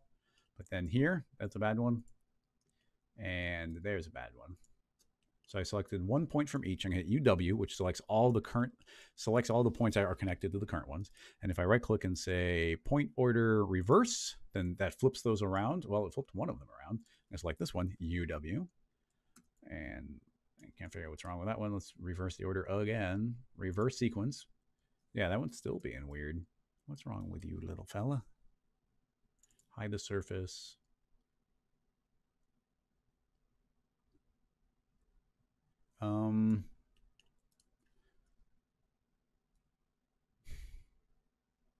Point order, even, yeah. I mean, you just see the very, very occasional weirdness that we get. Select one of those points. I'm going to say set first point. Okay, I set a different point as the first point. It was okay with that. So very, very strange. So in any case, we now have an entire series of scales. Now, let's intentionally poke holes in our process here. You can see because we had this big horizontal section here, they was traveling vertically, rather, that did not get enough scales. But the rest of it has done a pretty dang good job. The orientation is pretty good. All the dynamics and everything are still set up. I'm just going to hit save again, and let's hit play. Okay, we have a lot more of them, but now we can see that the wind is blowing them backward. And a lot of it has done a pretty dang good job. You can see that these all tilted backward beautifully. Those are now the best scales that I've ever made. So that's nice. Some of these aren't quite sure what to do with themselves. In fact, oh, look at this. Look, this one set is rotated wrong. I didn't even notice it, but yeah, we've got one more rogue spline where the scales are backwards. So I'm going to do the same trick. I'm going to select a single one of the points and try and set that as the first point. It did set it as the first point. Also, let's try closing the spline. Ooh, don't close the spline. That suddenly freaked everything out. So let's try. Why are these faced the other direction? Now that might. Why would that happen? Actually, looking around, there are several that are facing backwards. So this goes back to the rail spline idea. So that's actually not bad. If we make a copy of the spline, move it forward, and then in the cloner, feed in the second one. Which was the second one? Yeah, that one. Let's rename it rail. Feed that in as the rail. Then, okay, well, it did something to these, but all those bad ones have flipped around, which is now making me think that those flipped. So we just did as clean of a process as we could. We did perfect knife cuts on the entire mesh, and still we're getting these things flipping around. So, I mean, while I don't think this it's not taking a long time to fix what we're seeing. I'm trying to get these two. I want this to be a rail spline does not have to be very offset. So I'm going to try and move them very close to each other so I can select both. And now let's see what the fix will be. If I just select the point, yeah, so I got those 2 points. If I say set first point, that didn't change anything. If I set UW, select all, or select connected, and reverse the sequence, that did fix it. So the rail spline combined with that fixed it. So not insane. I'm going to select. So far, I've been lucky. I haven't selected points on the opposite side. If I were to rotate my mouse and the axis was in the center, then we would know something went wrong. So that seems okay. UW to select. Point order reverse sequence. That seemed to have fixed all of them except for one very picky one.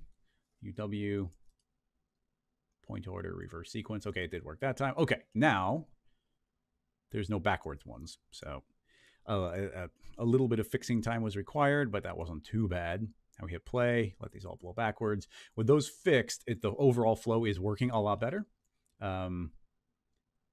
So yeah, not bad there. The scale of them is going to have a very big impact. Let's save it.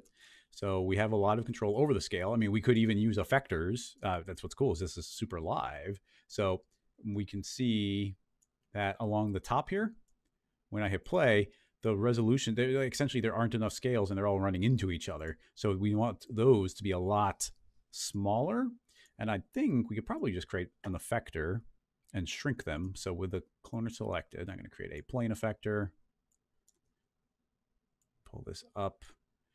Actually, I guess I need to pull it up. I'm going to say scale in a uniform way, in an absolute way, negative. Now we're going to see all of them shrink. So that is how small they would get. Then I can create a fall off. And in this case, I will just create a capsule fall off, not one I use very often. Move it over here. X plus for some reason instead of Z plus, which I should have been building at. T for scale. And now you can just see, the point being is these are all scaling over here. So those become smaller scales. And now, hopefully, what I want to see, the reason for doing this is I want to see if that continues to work with the dynamics. And yeah, it totally does. So if we gave this even a little bit more of a fall off, unhide that, give this a full fall off. Now you can see a bit of a better transition, pull it down just so everything can transition into that shape a little bit better. Then hit play, and that transitions better in there. And I mean, if we scaled it properly, then I think that those would start working pretty well. And look at that, like overall, not too bad. We're getting something somewhere.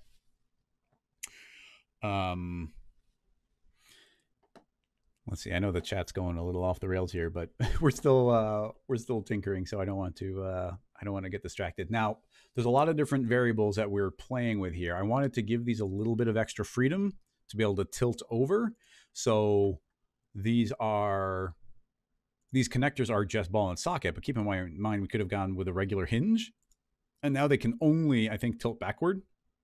Well, forward and backward. So they're not rotating at all. And you know what? That's doing a pretty good job. You can see up here, they fight a little bit more. So by turning that into a ball and socket, they can kind of rotate any direction. So if I play, you can suddenly see these all start scooting around each other a little bit more. I feel like that little bit of extra freedom goes a long way. Now, what I'm trying to think, this is pretty good, I gotta say. Like these are some pretty great looking scales. I mean, look, these are clones. So if we were to remove this material, we can we can, of course, just add a random effector. Did I have it selected? Yeah, cloner. Random effector, don't affect the position, but instead affect the color. We can get random colorized scales and have complete control over the way that these are all going to be mapped and colored. So like, these are actually dynamic. And then, oh man, it would get super duper duper duper dangerous. But I've even got it in my head where if we did a spring connection, we'd actually make these soft bodies so they could actually bend over each other a little bit. And that bending could get the curvature going a lot better. And right now I'm just trying to, we could try and get a field flow that flows over the surface, correctly pushing everything in the right direction. Because what I really like is if these weren't, right now these are trying to pull backwards, but it goes to, do you create, if we could just get the surface to do it would be the best. But, like in a pinch, we could just make a second wind, and that wind would have a fall off to right around here, and that would blow these inward, and that would go a long way. But this is pretty incredible, actually. I really like this. I gotta say, there's like 4 different times while working on this one. Let's see, Control Alt Shift. That worked. There's like 4 different times I was like, we should stop. I don't think we're gonna get anywhere. But we plowed through, and we're getting something that's pretty good. So what I would love to do is do a what I'd like to do right now is find kind of a problem area. Yeah, like this top part. Okay, this top part's a good spot where all these should be lying flat, but just by the way they're overlapping each other, you can see that they're fighting a little bit. I would like to do, I just saved this as a new version. I would like to do a much more limited test here and try and make them soft bodies, which is insane. But if we make it low enough poly, I think we can control it all right. So here's a thought. I'm going to select just those. That's plenty. Select connected. Oh, that's weird. That's grow selection. Select connected, and then UI delete all these. So now we've just got a couple of them. So we're going to get plenty of, oh, that's very interesting.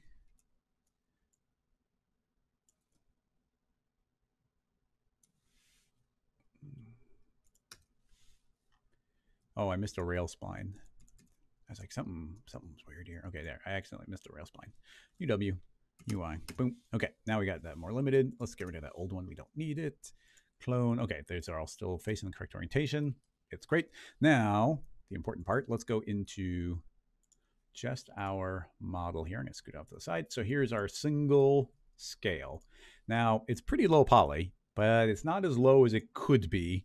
and we can always subdivision surface later. So I'm going to clean this up. I'm going to hit UL for loop selection, turn on stop at boundary edges, and grab that. Grab that. How low do we go? I'm going to even get rid of those as well. Very, very low poly. Right click and melt or dissolve. Dissolve, yeah, dissolve was the correct option there. Got some extra points hanging out up here. I mean, yeah, I'm going to get rid of these two. Delete. There, okay. 4 polygons of 4 sides. Very, very low poly. Now, we have a connector, but this connector won't do anything when it comes to a soft body. So instead, what we need is a spring. Is going to get, this is a bad idea, but let's just find out. I'm going to create a spring. The spring becomes a child. Reset PSR, so there it is. I'm going to even scoot it right there, right to where the point is.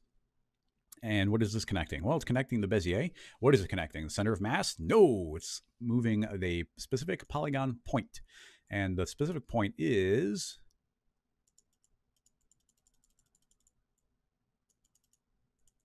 there we go. 2. It's point number 2. You can see where it became very, very small. Now, currently the rest length is 100. It should be, I'm going to hit set rest length. You see it's almost at 0 because it's not quite on top of it. I don't need it to be directly on top. So there we go. We got a spring. It's right on top. Now, that's fine. Now, this turns into a soft body. We're currently draining lots of energy out. I've actually found out that that's bad for soft bodies, so we're going to go really easy on that. Although drag and lift that'll do a great job. Yeah, we're going to add some drag and lift to both sides. So that's going to drain the energy out from them moving too fast. And then we're going to go soft body, and the structure, very important. I don't want the stretch. But the shear, well, the shear, I want some shear. I don't want any damping. No damping, no damping. Flexion, I want it to be able to bend. Shear, I want it to be able to shear, but not that much. I'm going to set it to 10. And that's about it. So now, I don't know if springs work in a non-editable cloner, but we're going to find out. So Control, Alt, Shift again. Turn on the cloner. And they're soft. There's a lot of soft bodies. So I'm scared to hit play. So I'm going to go frame forward. Oh, that's not bad. So I'm going to hit play. It's running fine. Okay, so you can see they're getting away from the spring quite a bit. So let's see if we can chill that out. Well, I have a very strong wind right now, so let's chill the wind out a little bit. The spring, they're getting away from the spring, so we can... I'm going to crank the stiffness to 11. And that should stop it from getting... Okay, that stopped it from getting away too much. And now you can see that they're all blowing over. Now, these are soft bodies, all connected to the spring, and the... Oh man, I can't believe this is working, and working this fast too. I mean, I know it's super low polygon, but that's pretty good. So those are all bending. Now it's incredibly low polygon, and that means that there's not much bend. So a little bit of flexion will actually go a long way. So I'm going to drop that to 1, and that should enable them to bend more. Even that seems like quite a bit. I'm even going to go easier on the structural so they can stretch. Let's see if that does anything. It's not changing a bunch. Flexion 0. I'm a little worried, but let's see what happens. These are... Oh, wait, they're not soft body yet. No, I thought they were soft body, but they're not soft body yet. Look, I forgot to turn on soft body, so none of this has been doing anything. These are all the springs are behaving like a hinge. So, okay, now things are going to get bad. So we save it. Made of polygons and lines. It's now a soft body. I hit frame forward. It's still not bad. Still not bad. Structure back up to 100 because that's what we were originally expecting. Hit play. Okay, these are behaving more like a soft body now. You can see something's intersecting or exploding down there, but let's ignore that for now and just see what they're doing. Okay, now you can immediately see where see how they have a little bit more ability to like bend over each other. Now there's a little bit of overlappy turbulence happening, but okay, not bad so far. What do we need to do? We are already doing a lot of drag and lift. I'm going to crank that up to 99.99. Maybe even beyond, honestly, because I really want to be draining energy out from those. I don't want them wafting in the wind because we're going to start getting these feedback loops that could get crazy quickly.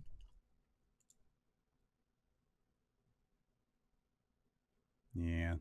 Seems like the more time that goes on, the more they're going to be flailing about. Let's try completely getting rid of the aerodynamics. I just want to see what happens. And now you see they're whipping down a lot faster. And now you can see, yeah, I mean, the drag was going a long way because see how they're like oscillating really quickly. Now we got to keep in mind, it's just the wind doing this. So, and essentially this is behaving just like gravity if we had any. I'm going to slow the wind down, give it more time. Now, you can see a couple of them are intersecting each other, and that's why they're suddenly like that pop for some of them. Some of them are like, oh, like I'm intersecting, like get out of the way as quickly as possible. Okay, now what I want to do is try linear damping, 99.99. Linear and angular damping. I've seen these behave, these numbers can make some soft bodies behave oddly, but if it drains the energy out, then it could be okay. Not enough wind strength, back to 55. I mean, there's like that one frame that's okay, but let's see if we get the same oscillation. And it didn't really change much. We're doing a lot of energy drain here, and they're still oscillating. Now, usually oscillation is created by strong numbers here, but these are not strong numbers. In fact, I'm going to drop the structural down to 10, which should enable these to bend or stretch a little bit if need be. Not really changing anything. Shear, they can shear a little bit more. Flexion, they can definitely bend more if they want to. You can see they become quite floppy now. Still, wow, they're moving so much. There's so much wiggle on them. So with all that wiggle, let me double check a couple things. First of all, collision noise. Let's get rid of that. No collision noise. I just want to see if that, it'd be amazing if that had a big effect, but I don't think that, yeah, it never is. The springs still have springiness. Now, this isn't about stretching them, so I wonder if I've got it in my head from all the cloth stuff where I'm trying to drape wrinkly cloth over things. In that scenario, damping is very bad, but you know what? Damping is not always bad. So let's see what damping does in this scenario. It should be draining a lot of energy out from all of those. The waviness is still there, but it makes it more subdued for sure. Then let's see. Make this. I'm gonna make the wind. It's on YouTube too. Okay, cool. If it worked, it worked. I don't think you missed anything. All I did was the last thing I did was create a friction, and I cranked the strength up to 100, and it definitely is draining energy out. I'm gonna jump to 500. It's definitely draining a lot of energy out, but something's. I don't like how long that's taking to calculate. Yep, it exploded. It's draining the energy out better, but I mean, it's stopping the oscillations, but it's not stopping the chaos here. It just, there's just a lot going on. So that's not great. Now, we haven't, by doing the spring method, we've introduced a lot of additional variables where we are now saying that this is very flexible. It's very, like, I'm going to put the shear down to 1. So these can really stretch. The structure is even saying they can do that. So you can see that these are going to deform and change shape a lot more. But I think that's instantly going to a point where, yeah, we can't lower too much because now there's, they quickly cease to be scales. So leaving that on 10, leaving flexion on 5, draining a lot of the energy out. Like, and even that, it's frustrating because you can see that those are bending down, and it actually does a pretty good job of getting this curvature going. And then they start trying to fight back, and then we introduce that oscillation very quickly. Even though right now I feel like they did a pretty good job of filling in this tougher area. It's not perfect, but you see that's doing a better job of curving over the surface.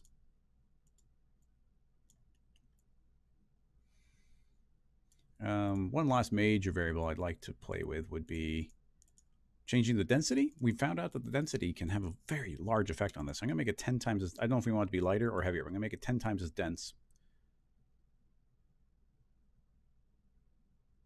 Not helping at all. Nope, not in a visible way. I'm going to make it 1/10 as dense from the start.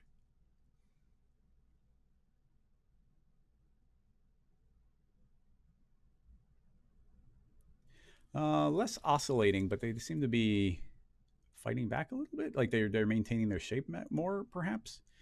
I don't know. It's kind of, half dozen to one. Then there's another thought I had would be, these are all hovering off the surface a little bit. I don't specifically have a problem with that, but if we turn this off, we can go back to the original scale. And as a small alternative, we could say that this will be based on 0.0, and I can scoot this over here. So the spring will be holding it on the corner. I'll create a second spring. And now you see it's on this corner. So now we have two springs. So both of those are holding, I say set rest length. So those are set. So now there's two springs holding the corners on. So they shouldn't be able to twist as much.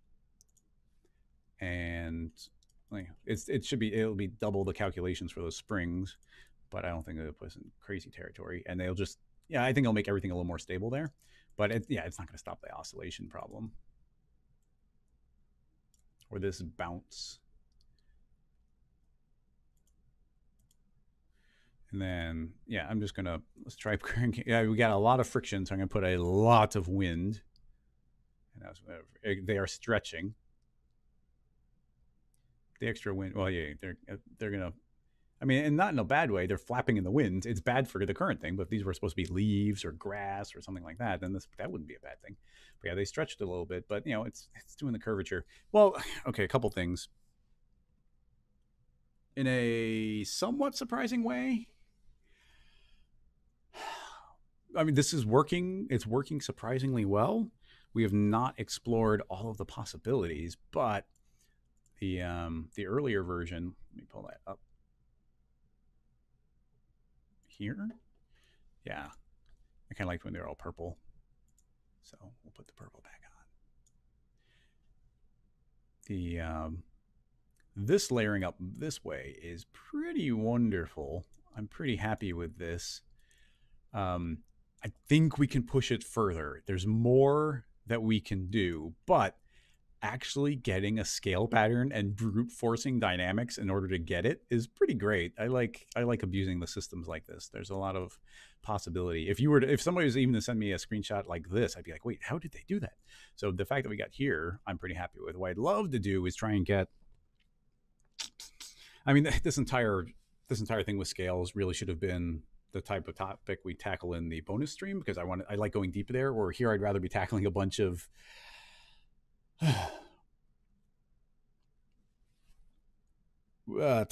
smaller questions that we can be a little more confident about. But I do like exploring it. But if you like this type of content, then on Patreon, I do this kind of thing every Thursday where we just go crazy on one. So I'm trying to think of what it, I'm going to spend a few minutes to see if we can get a flow going on a field force. I'm going to copy that same weird shape we've been working from here, and let's see if we can get a flow on the surface. So I don't know if we will be able to, but let's tinker. So if we create what's the best way to show this? It's going to be difficult. Oh, actually, it won't be difficult. Well, to show it. Forces, field force. And in order to show it, we're going to crank that up, and we're going to make it about 1,000 tall and 1,000 on X. And then on Z, we're going to go 0. So we've got a cross section right here. Probably too big. We increase the resolution by cutting this to about half. I said about half. Okay, so now we've got this trapped in that shape. So if we were to feed this something, anything, let's say a random field, then now you see we get all these nice little dots giving us a direction. So I'm going to turn off the vector length, and we should see them all be a little bit more static. So there's that. Now, instead of feeding it a field object, let's try dragging in our surface. Now, the surface, by default, is going to be viewing the points. I'm going to instead change it to surface. Now, surface takes a long time to calculate. The more complicated your model, the more that this is going to be killing your playback. It's just very important. But the nice thing is that we've got a normal here. This normal is perfectly facing away from the object. The problem is that there's no math to tell this to rotate 90 degrees. We can add 90 degrees, but that's an additive process where it takes this and changes the orientation in an additive way, but not in a rotational kind of way. So instead, we have not done this on stream, but I played with it a little bit. We will use a volume builder, and the volume builder can be set to a vector mode now. The vector mode, this is going to be weird. Let's turn off our field force. The volume builder, let's feed it the subdivision surface. And now you can see that this is doing something very similar. You can see that the entire surface has a series of normals coming off of it. But unlike what we were just doing, we can give this rotational directions. So I can put in a normalize, we can do an invert, but in this case, we might want to do a cross add, but let's try just doing a rotate. And by creating a rotate, currently it's on the X. I'm not sure which one we want this to be, but I'm going to say rotate 90 degrees. And you can see, okay, we've got an interesting flow around it, but it doesn't really have a direction. You can see it's very vertical in general, and it twists around and then travels down. So that's cool. But let's say we wanted to give it a particular orientation. I'm going to try clicking on Z, and now that these are definitely aimed upward and they're curving along and traveling there. These seem to be going forward, so that's kind of a problem. So that's a vector rotate, but you can see we actually were able to rotate those. Now, let me see if we can get this working. I don't know if we can, but I'm going to create a linear field. And what the linear field does, let me show you if it works. I'm going to make this big enough. In the builder, let's temporarily turn that off and put in the volume, and it's only creating this little one. But you see that this linear field has given us a direction. It's now in the direction of the fall off. So there's currently a bounding box on there. But if we turn on the surface and I set this to match the object below, it's now covering everything. This is now perfectly aiming backwards based on only that orientation. But currently we're combining by doing a normal. We could do an add, but this is the way it would look if we did this inside of a field force object, but instead we're in a builder. So now we're going to try a cross product. And the cross product is spiraling around perfectly. Look, we have a spiral, which is cool. But that's not actually what we want. So I wonder if we can spin. Well, if we change our linear field's orientation from, I don't have a great understanding of mode cross, but if we change our orientation from X to, let's try Y plus, and that is doing, well, it's kind of spiraling around, but in a horizontal mode. Now just checking and say Z, and Z is interesting. That's traveling this way. Oh, very strange.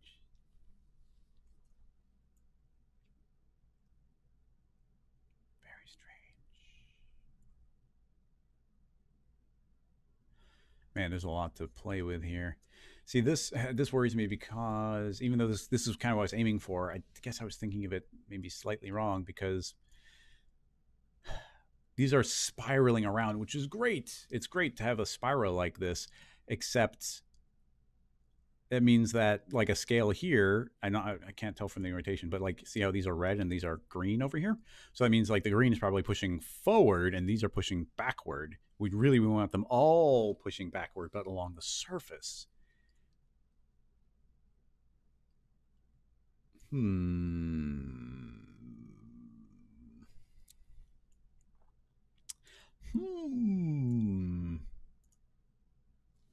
Cross, yeah, I mean, that's what I expect is that to be a cross. Normal is just a full on direction. You can't blend these in that same way.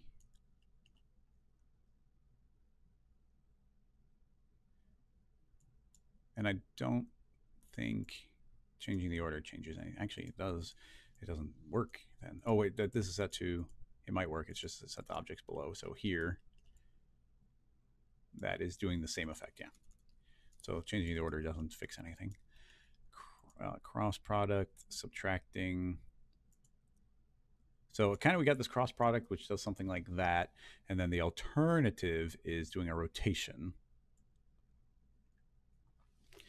Invert, scale, curls, fun, but that's standalone.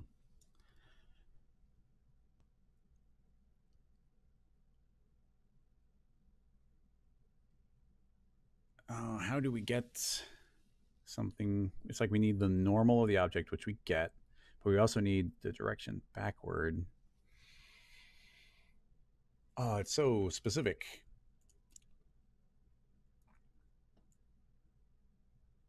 I mean, and you see how we can get this mesh. Well, and then this is kind of I guess we can do it just for the fun of it, but I'm going to copy this entire thing. Let's group it, Alt G. If we copy this and go into the purple scales, paste it. Currently we have this wind. I'm going to say don't do any wind. Instead, we've got our new little rig. Now, I'm going to delete. Let's keep our field force, turn that on. And now we feed the volume builder as the field force. And I think we bring it in as, I don't remember which we bring it in as a volume object.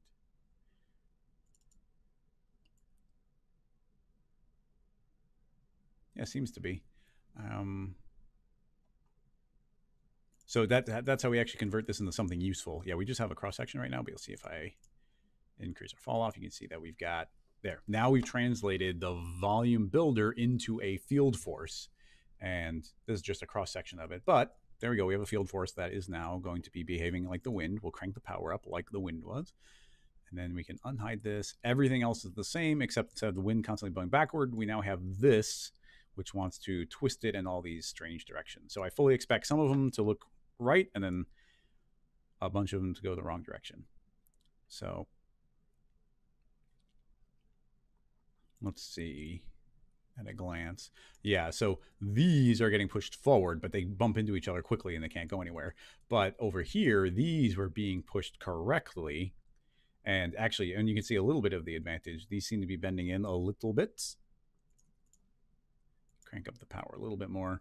Yeah, these are following the flow better. So those aren't just blowing out randomly. They're following the curvature better.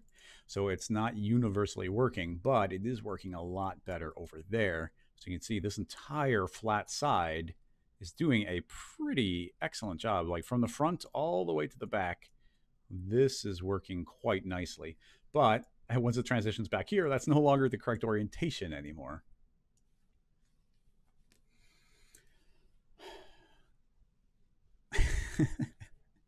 You guys are too much. I'm trying not to read the chat too much because I'm not going to be able to get any progress done.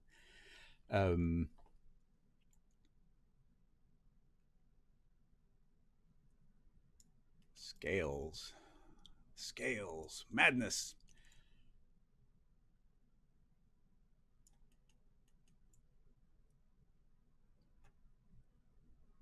How do we get...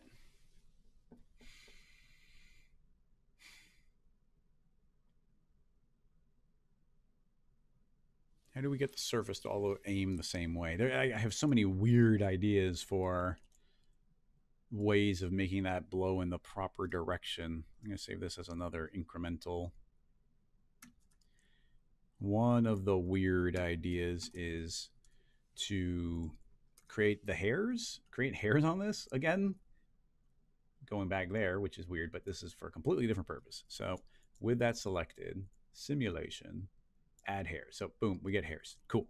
Now, I only want this to be one segment long. The hairs are only one segment long. The hairs are based on the guide as guides. So that's literally every single one. These are currently copying onto the polygon, or yes, copying onto the points, which is fine. Currently, they're really long. We don't need them that long. Drop it down to 10. Cool. Now, here's where I'm at. Under generate, we turn off hairs, and I will turn on a flat. They're going to be really skinny. So 22 by 22. There we go. So now what we've done is generated a series of polygons. See, these are all single polygons. You see, there's only a single little polygon on there. So that is a way of us that is a way of pulling an orientation. But you can see right now that the hairs all have very random directions, and I'm honestly not sure of a way around that. So currently the alignment is free. Now we could say look Y, and it's local. Let's turn off local. Look X. Let's see. Okay, so this is looking X. So this is actually a pretty good version of the target that we were having so much trouble with. So you can see all of these are aiming forward to whatever degree that they can, forward being X. So you can see that these are actually giving us really nice orientation in general. But you know what? Actually, I don't know, because like that's pretty good. If the normals are all the orientation I hope they are, that's pretty good. It's almost exactly what I was hoping for, so I'm not sure why I'm complaining. Okay, so now to keep it simple, I'm going to make that editable and now turn it into a polygon object. I'm going to copy that, but I'm also going to undo so that stays alive. And let's save this. Control.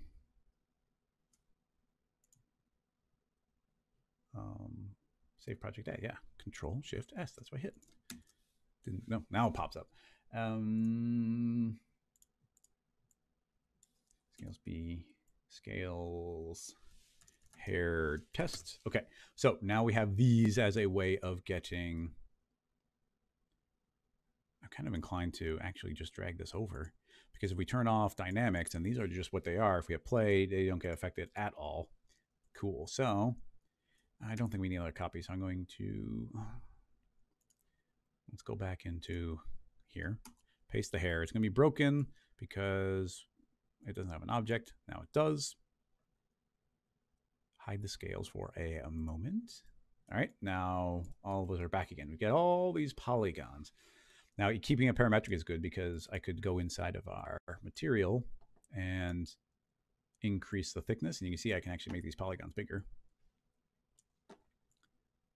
Excellent.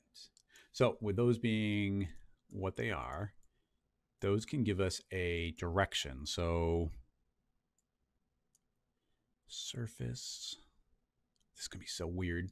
So I'm going to delete that entire volume vector brig.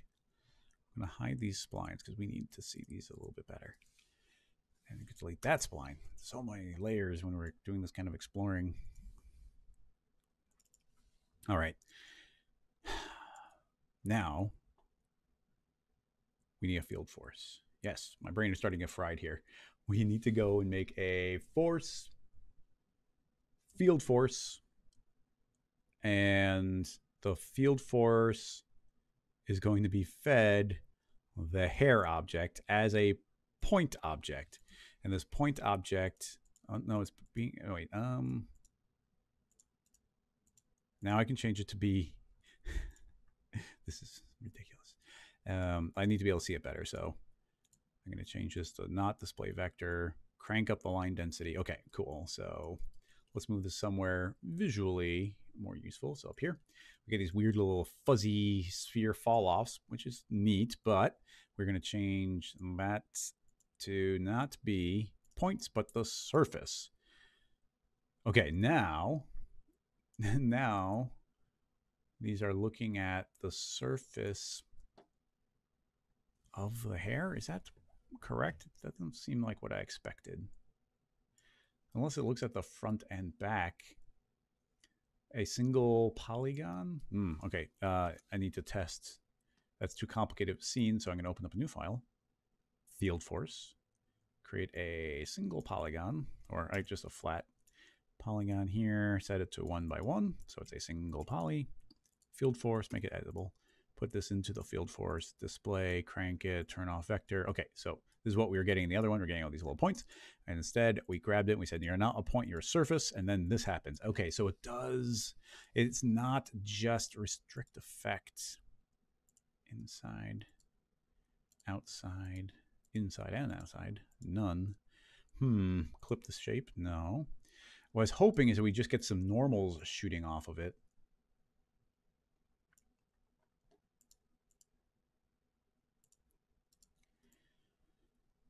Oh, that's too bad. That's not useful at all.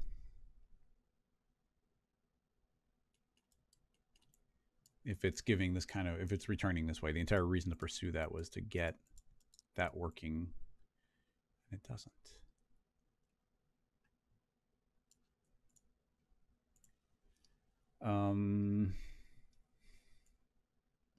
Think.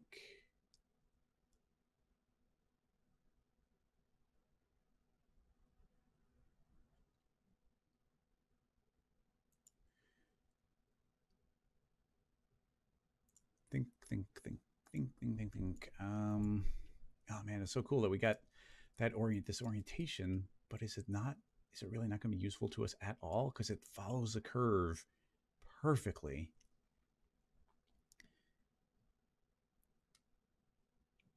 There's the weird extract normals.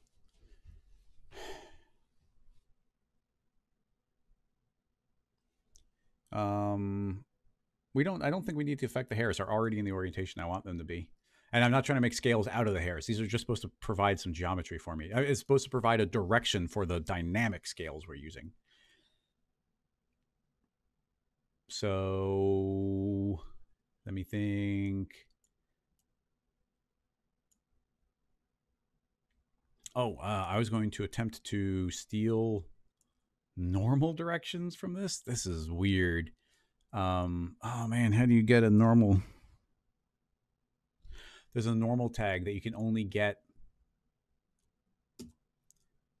through a very goofy process, which was like some sort of exporting as an FBX and then bringing it back in again. Everybody keeps saying target effector. I'm not sure you know what I'm trying to do here.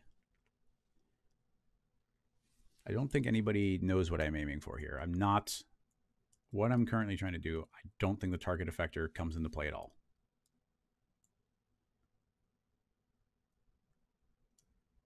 What I'm trying to do is get a field force that blows everything in the proper direction. These are the proper direction, but the field force won't acknowledge them as a direction.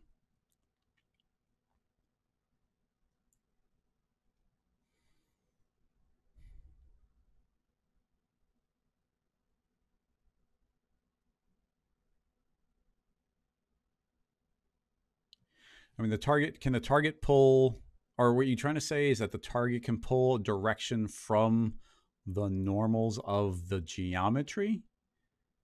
If that's what you're saying, then maybe the target effector could be relevant. But as soon as we get in the target effector, it's so specific. And we don't want to look at nodes. We want a field direction, but the field direction is just going to be fed, this stuff again. We can feed it the hair. And then we go to the surface, and that doesn't give us the correct orientation. So these hairs don't give us a flow at all. I wonder, this is goofy, but could we, oh man, we're getting weird now, but you know what? I don't care. Let's get weird. I'm going to make a, what's the lowest poly? I guess a helix will be fine. I'm going to make a helix spline, drop it down to 3 points. That's as small as it can be. 0 radius, 0 angle, 0 rotation, length of 10. I should have just made it a fish shape now that you're saying it. I just made it this random shape, but it's strangely fish-like. All right, so I've got a helix. It is there. So if I create a cloner and I clone onto an object, and the object is the hair object, and I clone onto the polygon center, then now, now I have a series of tiny splines aiming in the direction that I want them to. All right. So I actually want them to be going 180 degrees from where they currently are. That's easy enough. Spin them around 180. All right. Good job, tiny splines. Now I'm going to scale them bigger. There we go. Now we have a series of tiny splines, all aiming the direction I want them to. So now we've got a series of tiny splines going where I want them to. I'm going to create a connect object, and the connect object is going to turn them all into a single super spline. I'm going to copy that, undo, and then kill that hierarchy. So now I've got a super spline.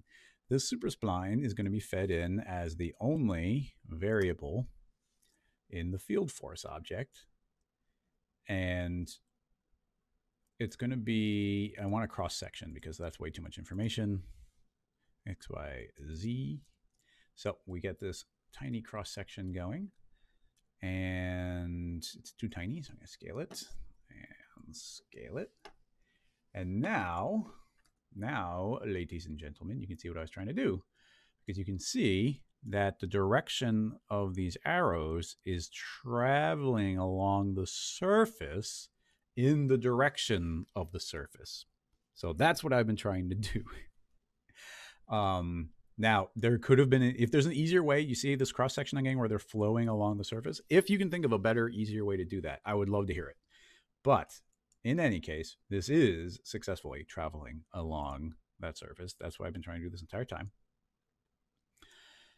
But what's great is that this is three-dimensional. So as I pull it through, you see it continues following the orientation because these splines are traveling all over the place. We get the little cowlick up in the front, and eventually they'll be pointing at the back, but everywhere else is following the proper orientation. So with that in mind, we can go and crank up the power of this to 150. We can turn on our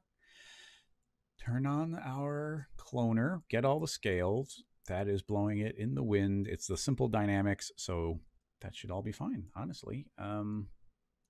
Save as another version. Hit play. Oh, we're getting a little crazy here. What's going on? Go away target. That's not doing anything. Those are cloning. That's scaling. This is giving color. What do we got? I mean, the entire thing might be backwards.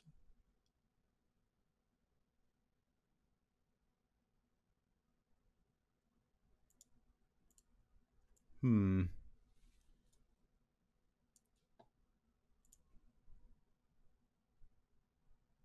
little bit hard to tell. So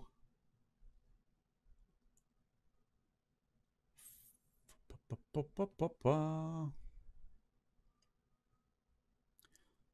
visually looks correct. I mean, which is the orientation here? I can always just go in here and say direction, invert direction. So it's the exact opposite. Let's see what that does. Oh, there we go. I think it was backwards, and I was just freaking out because it was all backwards. Okay. Okay, let's assess the damage. So, all right, I think we have our best version yet. This completely absurd rig. This isn't blowing in quite as much as I want it to. Let me look at this field force from a different point of view. We'll make it flat on Y, and we'll add some width so we get a vertical cross section. And yeah, I mean, it seems right. You can see that curves in. Maybe, well, I mean, maybe the wind isn't strong enough. Maybe we need this to tilt in more. I'm not sure. Let me try something. If we grab this and say, if these are all oriented in the same way, which I kind of hope they are. Yeah, okay, so you can see I can make these all pull out, and they're perfect hairs. Oh, the orientation is so good.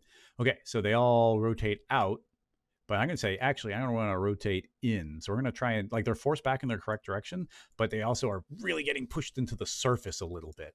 I would also love if we can make this, feed that directly into the field force. So I'm going to see if I can override that. Wink. And let's see what our cross section is doing. It's a little bit weird. What is our cross section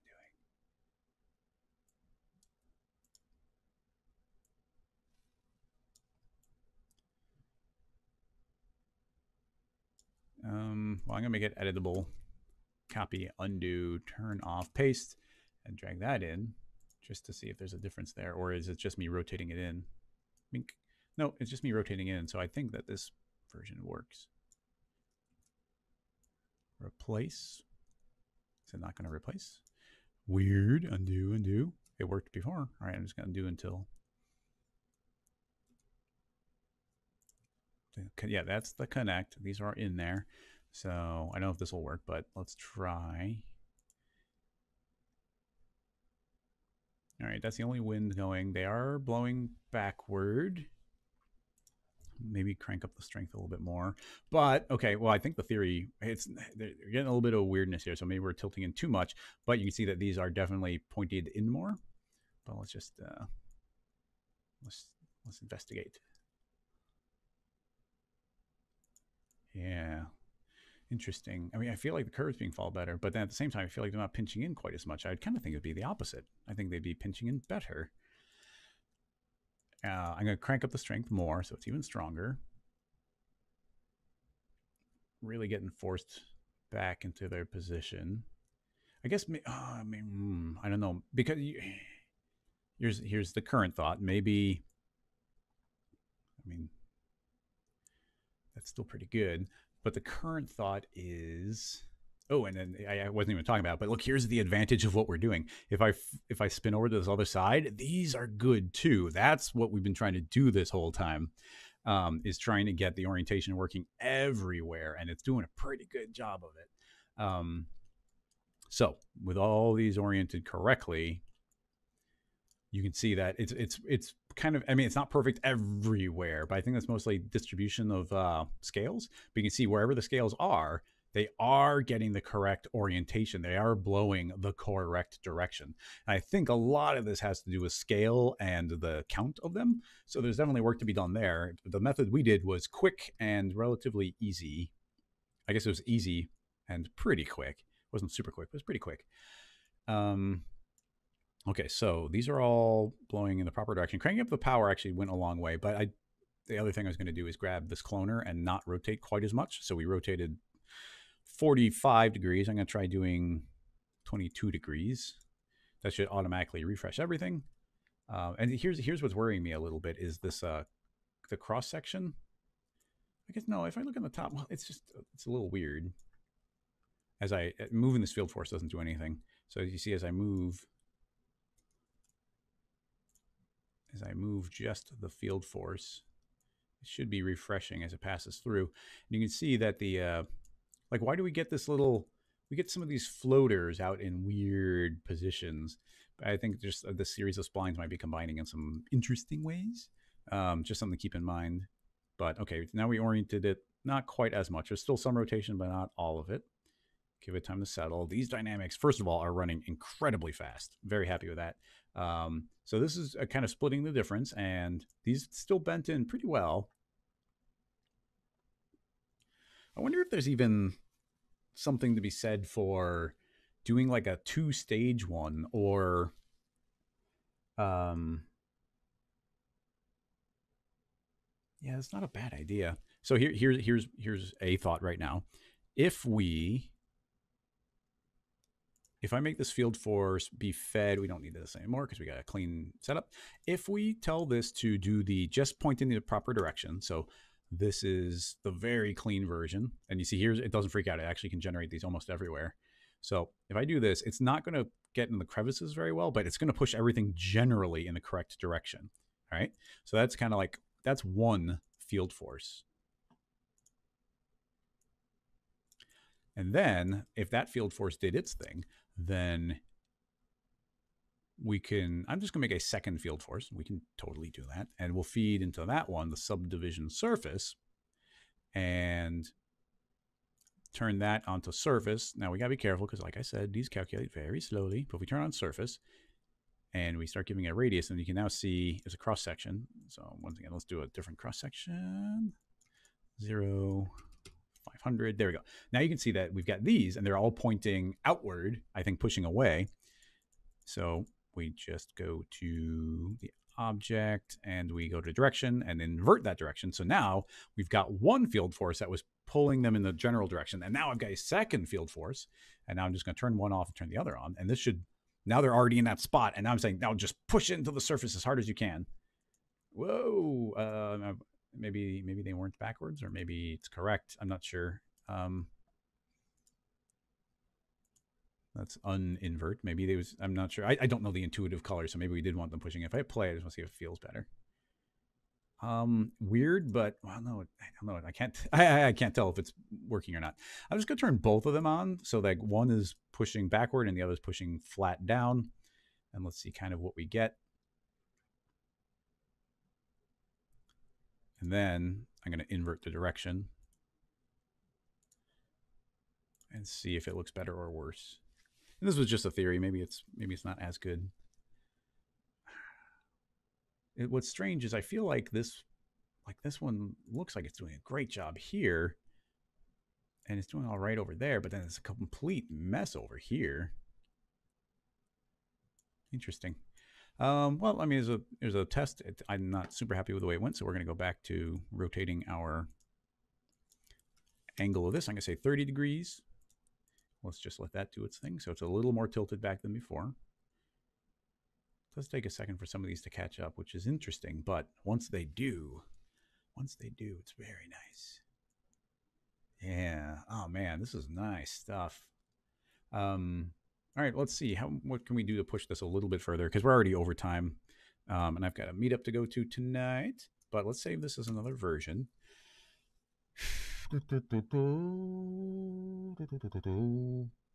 No, I'm very acutely aware of the time. I'm just having fun, so we're still going. Okay, so just as a way of trying to improve this a little bit, I'm going to create smaller scales. And yeah, we're going to create smaller scale. I'm just going to, well, start out by just creating smaller scales, because it seems like overall they were bigger than they needed to be. So let's hit play and see what we get. That goes quite quickly. Yeah, the smaller scales are going to fold in on each other a lot better.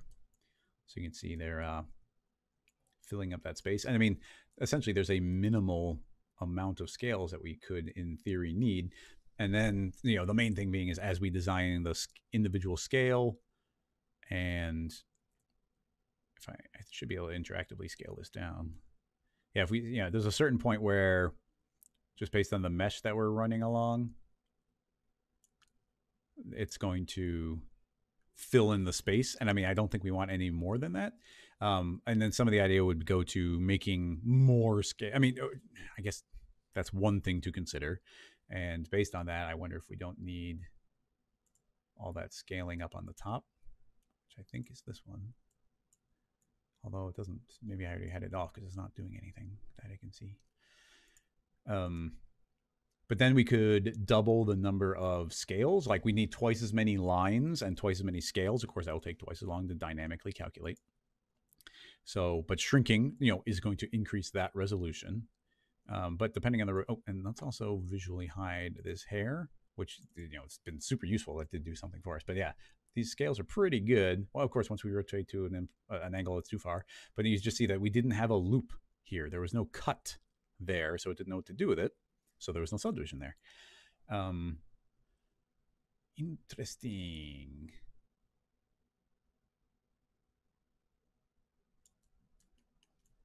And then, you know, so there's that, and then we can scale up the scales.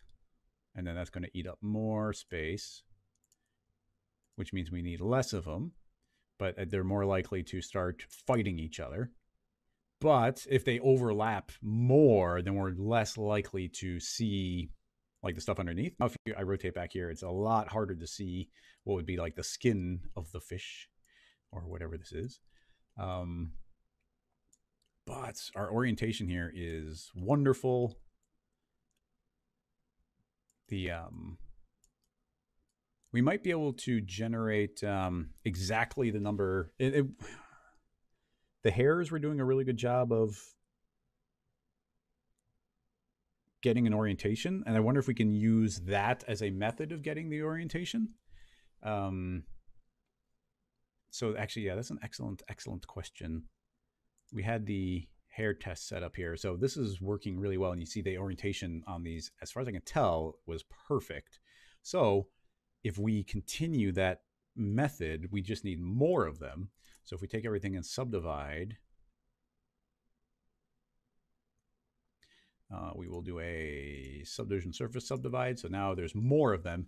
Now here's a trick with hair. It's trying to create an exact number. And before it was manually fed in the number. So there's a count.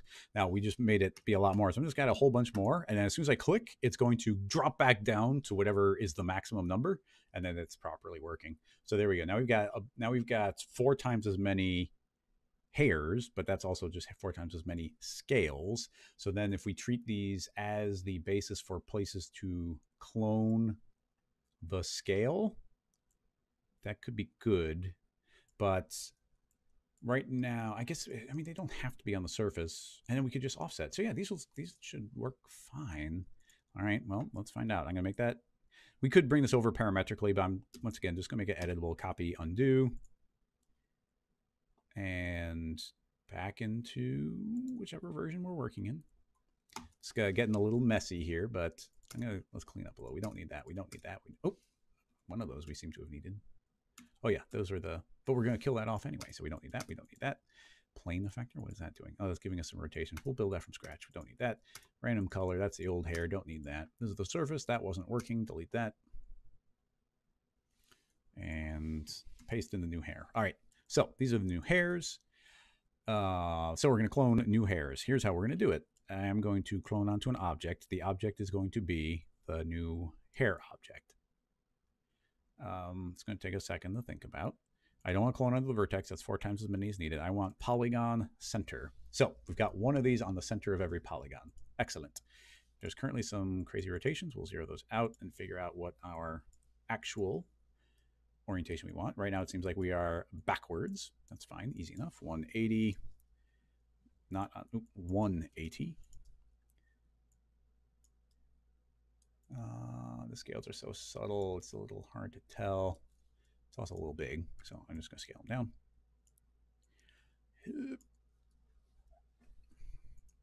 And you know what? Right now, I think we can set this to multi-instance. This should be incredibly fast then. All right, so this is just for me orienting. Okay, yeah, we now have the correct rotation. Well, to start out, and then I can grab transform, and let's see if we can. No, so you see we can't. Oh, okay. If I do twist to 180 a little bit, we can get our alternating scales. So that's working fine. And then these are hovering off the surface a little bit. But you know what? I was going to say that we need to just do a little offset here, which we could super easily do on Y, and I could push them back on the surface. But you know what? Them hovering off the surface a little bit could go a really long way to making it so that they can fold down more, because they're trying to collide with the surface. So given that extra room, they might be able to lie down flat a lot better. So we've got a lot of density in certain areas. Like, oh man, it gets so dense here. And that's just because there's more polygons there. We really want a very even density overall.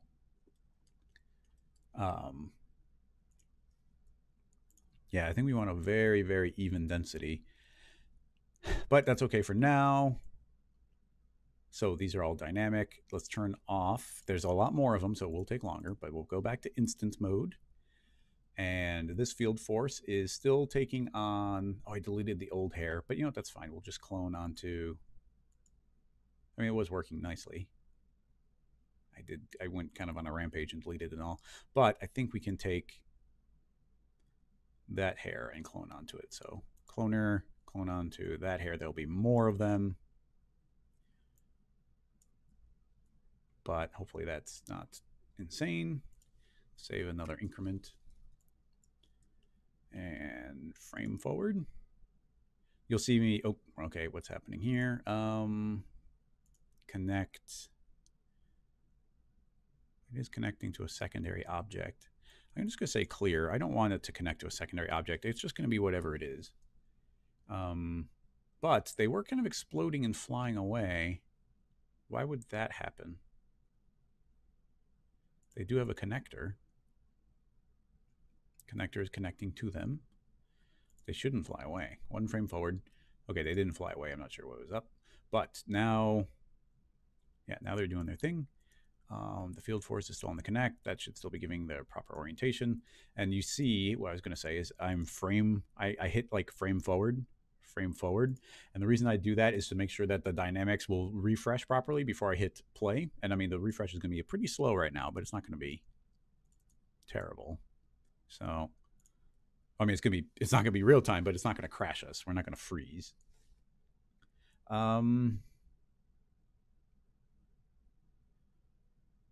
There doesn't really seem to be much force happening right now. There's plenty of force in here, and we've got that connect. I'm wondering if we... I like the mesh that we got here. Easy enough to get again. I'm going to undo, get back to this, copy that one. And that's when we had fewer of those hairs to get the direction. Copy, undo, back into the new one, paste. This will be direction. And that is what our cloner is referencing. So there should be a lot less of those. Now this connector, okay, I mean, before the connector was on the surface, which makes it ignore it, which honestly, I guess maybe that's fine. I would think turning off would be fine. Although everything, well, it's working better now. It's moving. It wasn't moving a second ago. I'm going to undo and let's clear this out. I want to see if it can still run. Because now I do want it to be able to collide with that surface if it wants to. Still working fine. It looks like it was just the hairs. Too many hairs were being cloned on every single one of them. It didn't know what to do with that. So let's see what we get.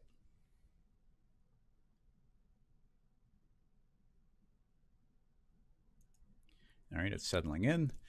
Now, got a couple that didn't. Okay, let's see. Overall, really good. Now, here's the interesting thing is this technique is now showing that our mesh density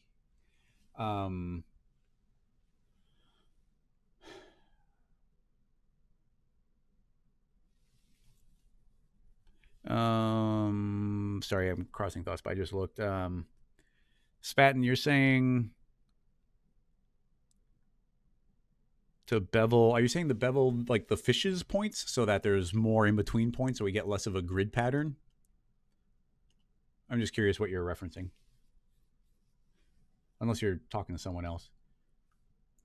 If we were on a cylinder or something simple, this would be a lot easier. I'm trying to do the hard mode because nobody's just putting scales on a cylinder. You're putting scales on a mesh. Now, having said everything, well, okay, so this is still not perfect, but you can now see that we're getting wonderful curvature up here on the top. We're getting, there's a lot more scales here because our mesh density is a lot heavier here, but regardless of that, they are still very nicely overlapping each other. Over here, it's getting a little busy, but it was already busy before we hit play. So once again, mesh density there. It's just such a dense mesh that it can't go anywhere. There's too many copies in the same place. Where the mesh density is a lot more even, I think we're getting a lot cleaner of a result.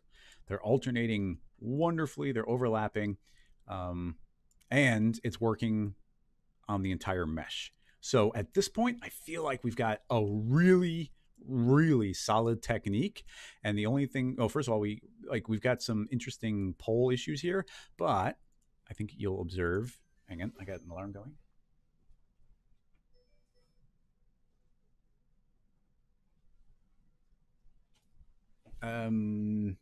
You will see that look at the orientation here. Like it's already seems like it's a little bit confused.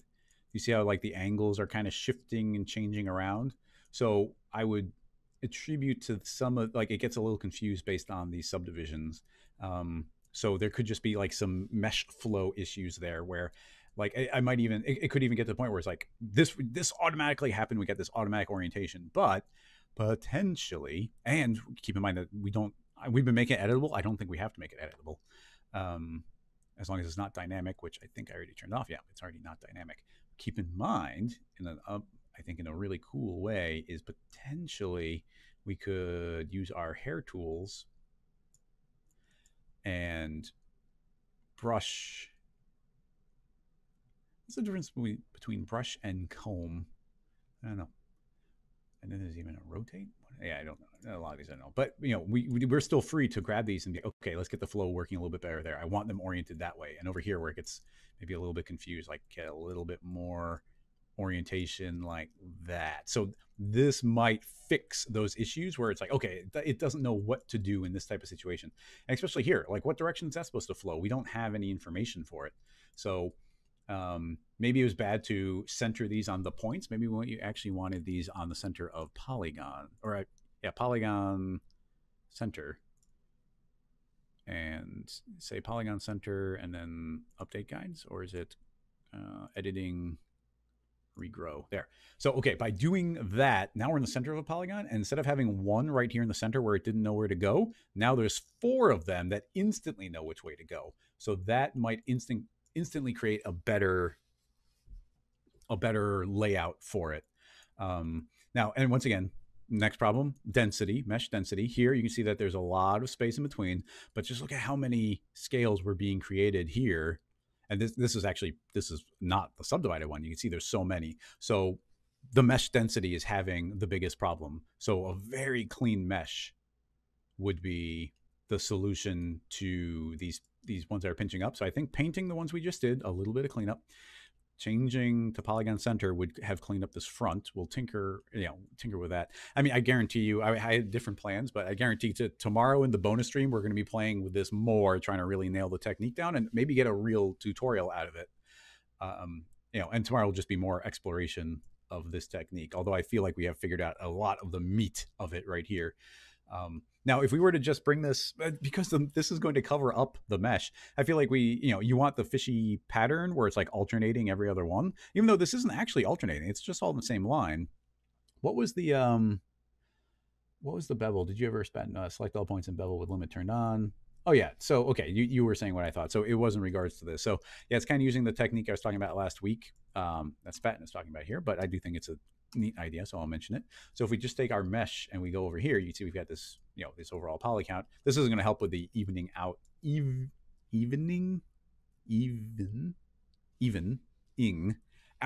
the mesh, because but what he's suggesting is the bevel trick I like talking about, which is if we had MS, we'd go to the bevel tool, and now we can click and start dragging, and because I'm on point mode, you can see it's beveling the points, and you see that those will split up.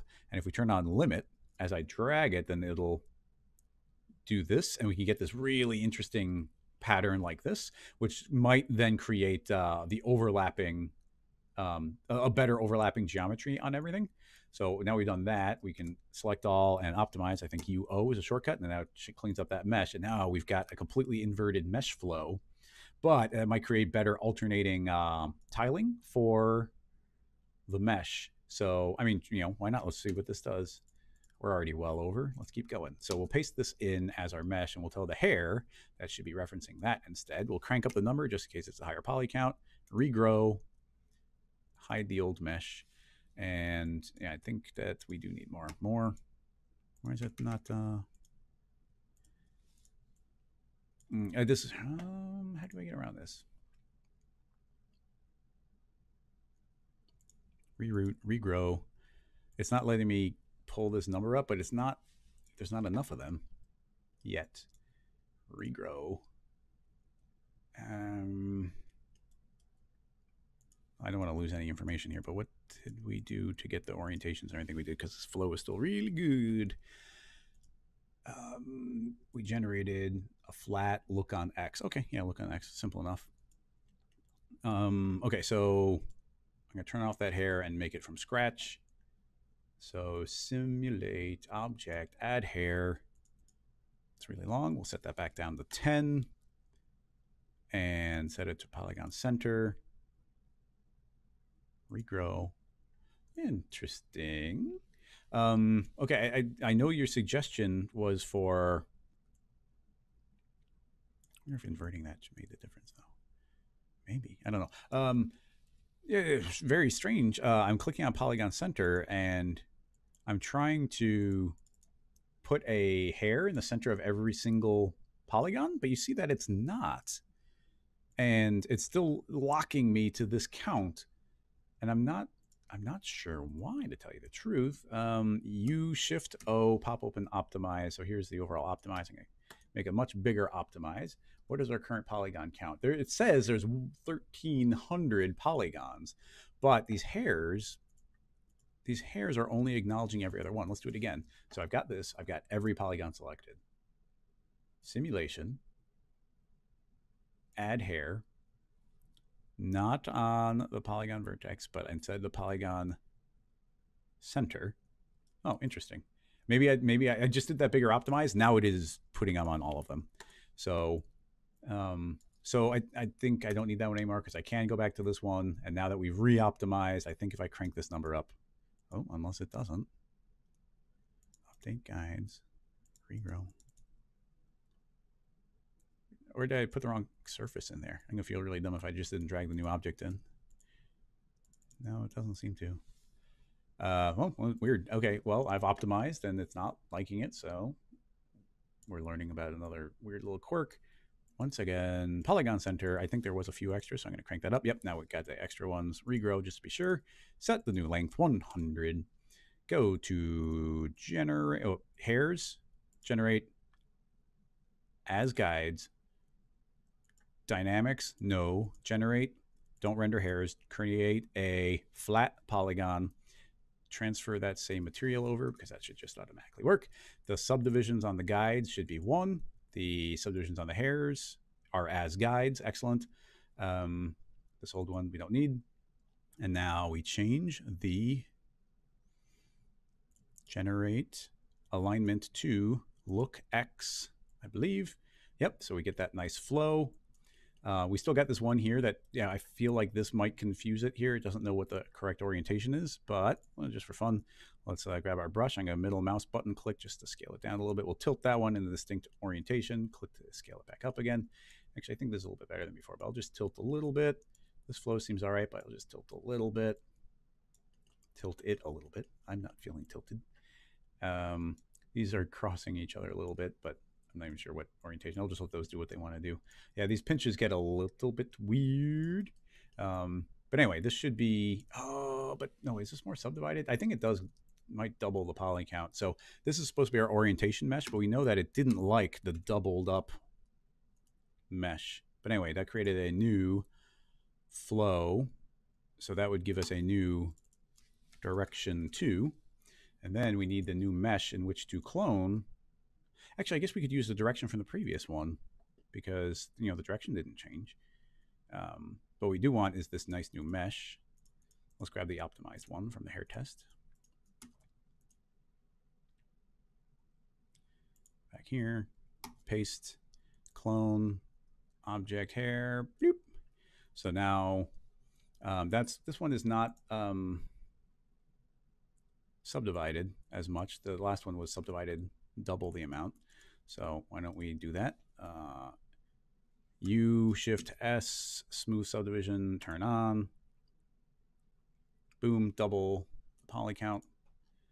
This one can still be the collider body. That's fine. I don't need the subdivisions on this high poly version. We'll hide this scale clone surface. And then direction 2, I don't think we need that one. I'll hide it. We'll just keep direction 1. Hair, I think that's the old mesh. So we're going to keep the old orientation. We're cloning new polygons. Rewind all the way. It's going to look a little weird in the beginning. Ooh, it's going to look really weird. Look at that.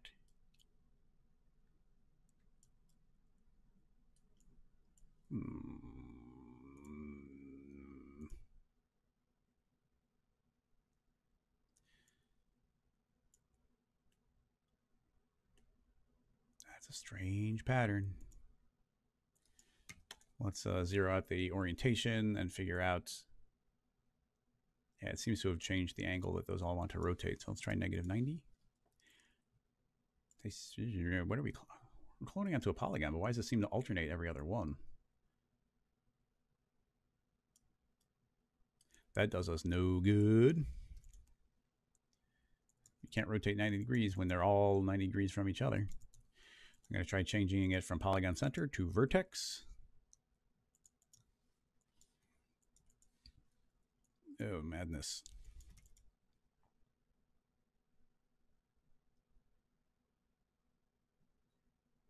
How did we... Oh, I was cloning onto the hairs before, not the surface. So I do need the... Oh, direction 2. That's our new one, right? I don't remember, so I'm just going to go back here, make the hair editable. Call it direction 2. Copy, undo. Okay, sorry. Sorry, that makes sense. I was like, why do we lose the orientation? But we get the orientation via the direction. So delete direction, paste it, direction 2. That's what we're supposed to be cloning onto. Thank you very much. Polygon center. And we lost our orientation, but I think it was 194. Yeah, so they start alternating. That's the higher. Oh, yeah, but this is... if we're going to subdivide to create the hairs, that'd have to be in the other one. So this is not as many hairs. That's fine. I'm going to continue. T for scale. Scale these up a little bit just because I think they're going to be a little bit smaller overall. The direction has still got the same field forces, but now they're alternating in a more interesting way. We still have the same orientation. I feel confident in hitting play. That's interesting. Every other one didn't seem to want to move. Oh, that is interesting. I wonder if our direction has like some sort of fall off thing that's happening. Yeah, definitely. Do you see how when I play, do you see how that every other one was moving and these are not? And it's probably got to do with the direction that we were cloning onto earlier. So maybe we will change this to look at direction 2 to create the splines. And so that was one centered on every single one. And we'll let that go. Oh, good. Now almost none of them move.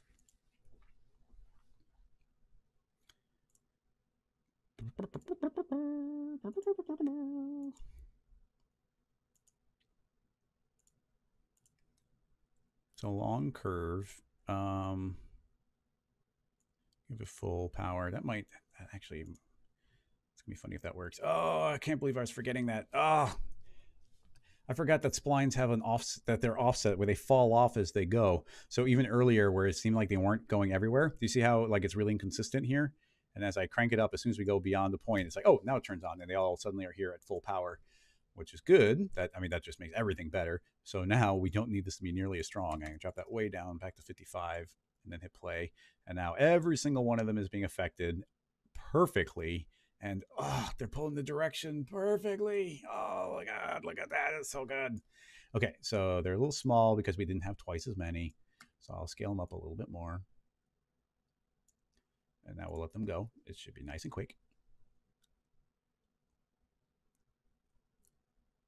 Boom. Oh, look at these. Look how smooth that is. That's amazing. Yeah, look at that. Our mesh density is our big problem now. We've got the direction, we've got the flow, we've got the offsetting scales. By the way, thank you, Spatten, for that suggestion. I mean, what I was actually earlier going to be like, why don't I put a null in and alternate every other scale so we get every other one? But by inverting the mesh like that, we're instantly getting the offset scales. So the tricky part here would just be getting really good mesh flow. And then if you have good mesh flow, you're going to be able to get the scales. I'm trying to think of where to push this for. I mean, there's more to explore. I want to simplify the process, explore it more tomorrow. But as far as like what we've kind of covered today, I'm trying to think if there's anything I want to push further. I mean, I kind of would like to have twice as many of these just to make them look nice. I'm going to try scaling them up, and then yeah, we will make a second. We'll subdivide it more just so we can see the increased resolution because this is now working so nicely. But let the wind blow them down. Field forces for the wind. Now they're overlapping pretty well. The smaller scale, the more that these gaps will be filled in. And also keep in mind, if we took this purple material and threw it on the mesh, it's going to be really hard to tell that we're seeing through to the mesh. Yeah, you see it just instantly disappears. So like those little gaps, not something I'm worried about. but getting these scales all perfectly overlapping, very nice. Very, very nice. Mesh density, just a little too heavy in certain spots, but I'm fine with that. Just because we're still working with this weird mesh. I'm going to go back over here. We will create twice as many hairs by subdividing this thing. U, Shift S, smooth subdivision, yes. Twice as many, back to the hairs, guides, add a 0 or 2. That's going to crank it up. Now we get more, regrow them. There we go, perfectly following the flow. Is there any place it'll be confused? Even here, that looks pretty good. Maybe the couple front scales will be a little bit confused. But, you know, if you have to fix a few scales, then, you know, that's on you. The technique, if it's not 100,000,000% perfect, I'm not gonna flip out on that. So very even distribution here. Make that editable. Copy, undo, back into here, paste. This becomes the clone surface.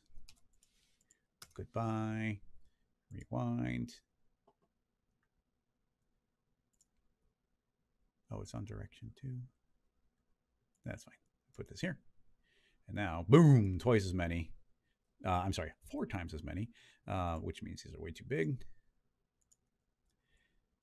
Visually hide that. We don't need direct. Are we using direction 1 anymore? No, we're on direction 2. So direction 1 is dead.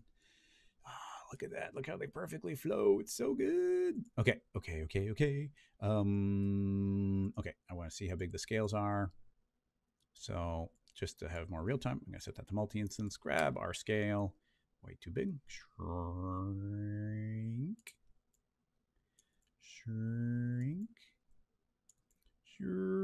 Okay, there we go. A little bigger. Okay, so we get that. I mean, they already look pretty good there. Like, I feel like because we're getting such nice orientation here, even if you didn't want to do the dynamic method, which is working incredibly well, I still feel like you could probably just, if I tilt that, yeah, look at that. Without even doing the dynamics, I can tilt it 90 degrees and we almost already get the pattern. But them dynamically intersect, you know, them stopping each other from dynamically intersecting. But essentially the hair is doing all the work. I mean, I gotta tell you, in some ways, this is already better. Like this is going so smoothly. This is without running dynamics at all. And it's just taking on the orientation. Then we've taken the rotation, and now we get all of these overlapping, and they'll just pass through. So that just works awesome. In fact, I think that this would automatically deform with the mesh. Let's just find out. If I were to grab this and let's just save incremental and grab what tool? I don't do. What do I want? The magnet tool, mesh, move, magnet. If I just take that, pull. Oh, wait, it's not on that one. Well, if this was deforming, I'm going to deform that. If I were to pull.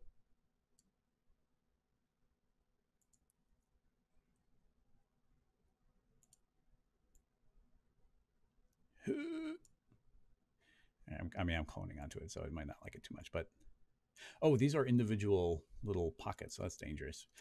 Okay, well, I don't want to go down this rabbit hole, but it's really, really neat. You can see how we can get these beautiful scales even without the dynamics, but I like the dynamics part.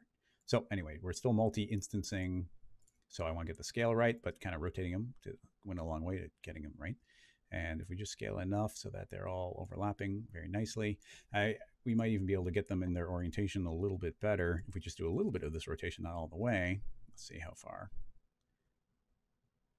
Oh, not too far. Go easy. Yeah, if we did something like that. A bunch are intersecting, so they could freak out, but they're already tilted a little bit more in their orientation, so maybe less variation in the way that they bend. And even there, I mean, right now we're using the ragdoll connection, but let's go ahead and set this to instance. Save. Again, we didn't change anything. And just hit play. It's going to be a few frames, but these are all bending. Yeah, you can definitely see there's some calculation time. But hey, if you're just doing this to generate the mesh, these are all bending. What's great here is they're not going to intersect. That's the point of this. If you do the purely cloner-based way, they're going to intersect. If you do it this way, they're going to be like, oh, wait, there's too many here. They're not going to intersect. So even just, I just let go a few frames, not very much. They calculated for 8 frames here. And now you can see that we get these will bunch up nicely, where before they'll just pass through each other, and now they won't. So making them dynamic, I don't feel like there's that much of an additional cost. And now we have them properly overlaid.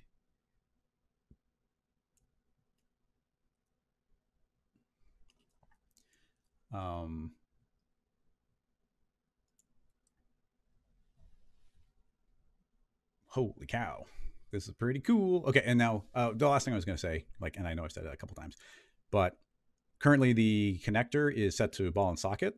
But if we were to change that back to the hinge, it can only rotate in one orientation, but they're still dynamic. So now they're less likely to get out of alignment. So if we just let that run a few frames, they'll all bend backward in the orientation of the wind, and they won't twist. So I think the pattern will look a little bit more uniform. I guess it's a trade-off where the pattern will look more uniform, but they'll do less of a good job of filling in the gaps. Very quickly, it gets to its final position there, all based on all the collisions. And now, I just look how clean this pattern is. You can it's just catching the highlights in such a smooth flow. It's quite nice.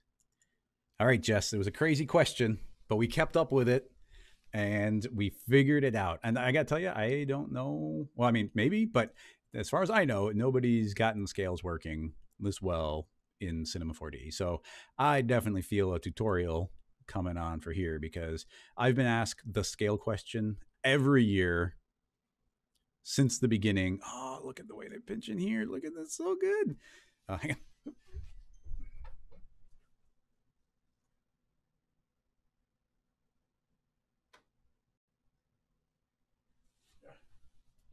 Keep getting phone calls. I've been getting asked a scale question for years, and there's never been an answer. Literally never, ever been an answer. So we just went down so many paths until it was wait a minute, this might be good. And look at what we got. If we just, and I mean, this is a completely arbitrary mesh. And the only thing we found out about making an arbitrary mesh here is, I mean, I don't want to get, let's be calm, because keep in mind that I just said yes, I want everything to face on X, and it figured itself out from there. Now, it just means that all these scales want to point in general in a particular direction. And if this was supposed to be flowing up a tree and traveling different angles and whatnot, we might have to build that differently. But I do think proper combinations of perhaps the target effector and more field forces and orientations, I think they could be figured out. But now just the idea of, essentially the limitation right now is you want to have a nice mesh flow, and you want to have very even distributions of your polygons. We are pretty good in a lot of areas, and then you can see where it pinches, that it gets pinched up. I mean, and it doesn't even look bad. These scales just kind of stick up a little bit more, but they're still being scales. Oh man, the way they're catching highlights, this would render so nicely. All right, I think we plow it. I was ready to give up on this so many times, and then it suddenly started working. Oh, look at that. We finally did it. We did it. We did it, everybody. Thanks everyone who's in the chat, who was, first of all, Jess, thanks for the question. So we tackled it again. That's what the theme of this year's been. We're getting very similar questions to what we've gotten in the past, and we're trying again with new ideas and some of the new tools in cinema, and it's been opening up new opportunities. And thanks for everybody who had additional suggestions on top of it, like Spatten, thanks for the reminding me of the bevel so we could actually make them alternate. The method I was going to do, I think, would have been a little clunkier than that, so that's good in addition. I'm looking forward to tomorrow's live stream. So if you jump on to Patreon, the Rocket Lasso Patreon, if you're supporting on there, then you get access to the bonus stream, and we'll be playing with this more. And the idea is I play with that a bunch, and then I would record a tutorial. So of course, the final tutorials for everybody. The exploration is, a bonus thing. It's just a good excuse for me to sit down for 2 hours and focus on this type of project. In any case, that should wrap this up. We already went a full hour over, and I feel like tons of people are hanging out. So hopefully that was exciting enough for everybody to stick around. So that was cool. In any case, I'm trying to think if there's anything else. Anybody in Chicago, I'll see you at the meetup tonight. which I'm looking forward to. And otherwise, keep an ear out for the announcement for Half Res, which will be in September, as it always is, but the specifics will be coming out very soon. And yeah, keep an eye out for the cloth tutorial, and now hopefully a scale tutorial. So thank you so much, everybody. We'll be playing some more. Yeah, I'm just super pumped. That was cool. Thanks again for a fun show, an extra long one, and I'll see you all next week. Don't forget to jump on the Slack channel. Paul put the link in there, Rocket Lasso Slack. There are cool sketch challenges every week. I think the sketch challenge this week is for candy, and then there's different 3D challenges and chain projects, and it just layers up and everything's really fun. Also, a big shout out to Great Wanderer Studios, who has been heavily supporting me on Patreon. I super duper appreciate it. So if you see this, thank you again. I'm going to run the credits, and I'll see you all next time. Bye bye. Thanks so much, everybody.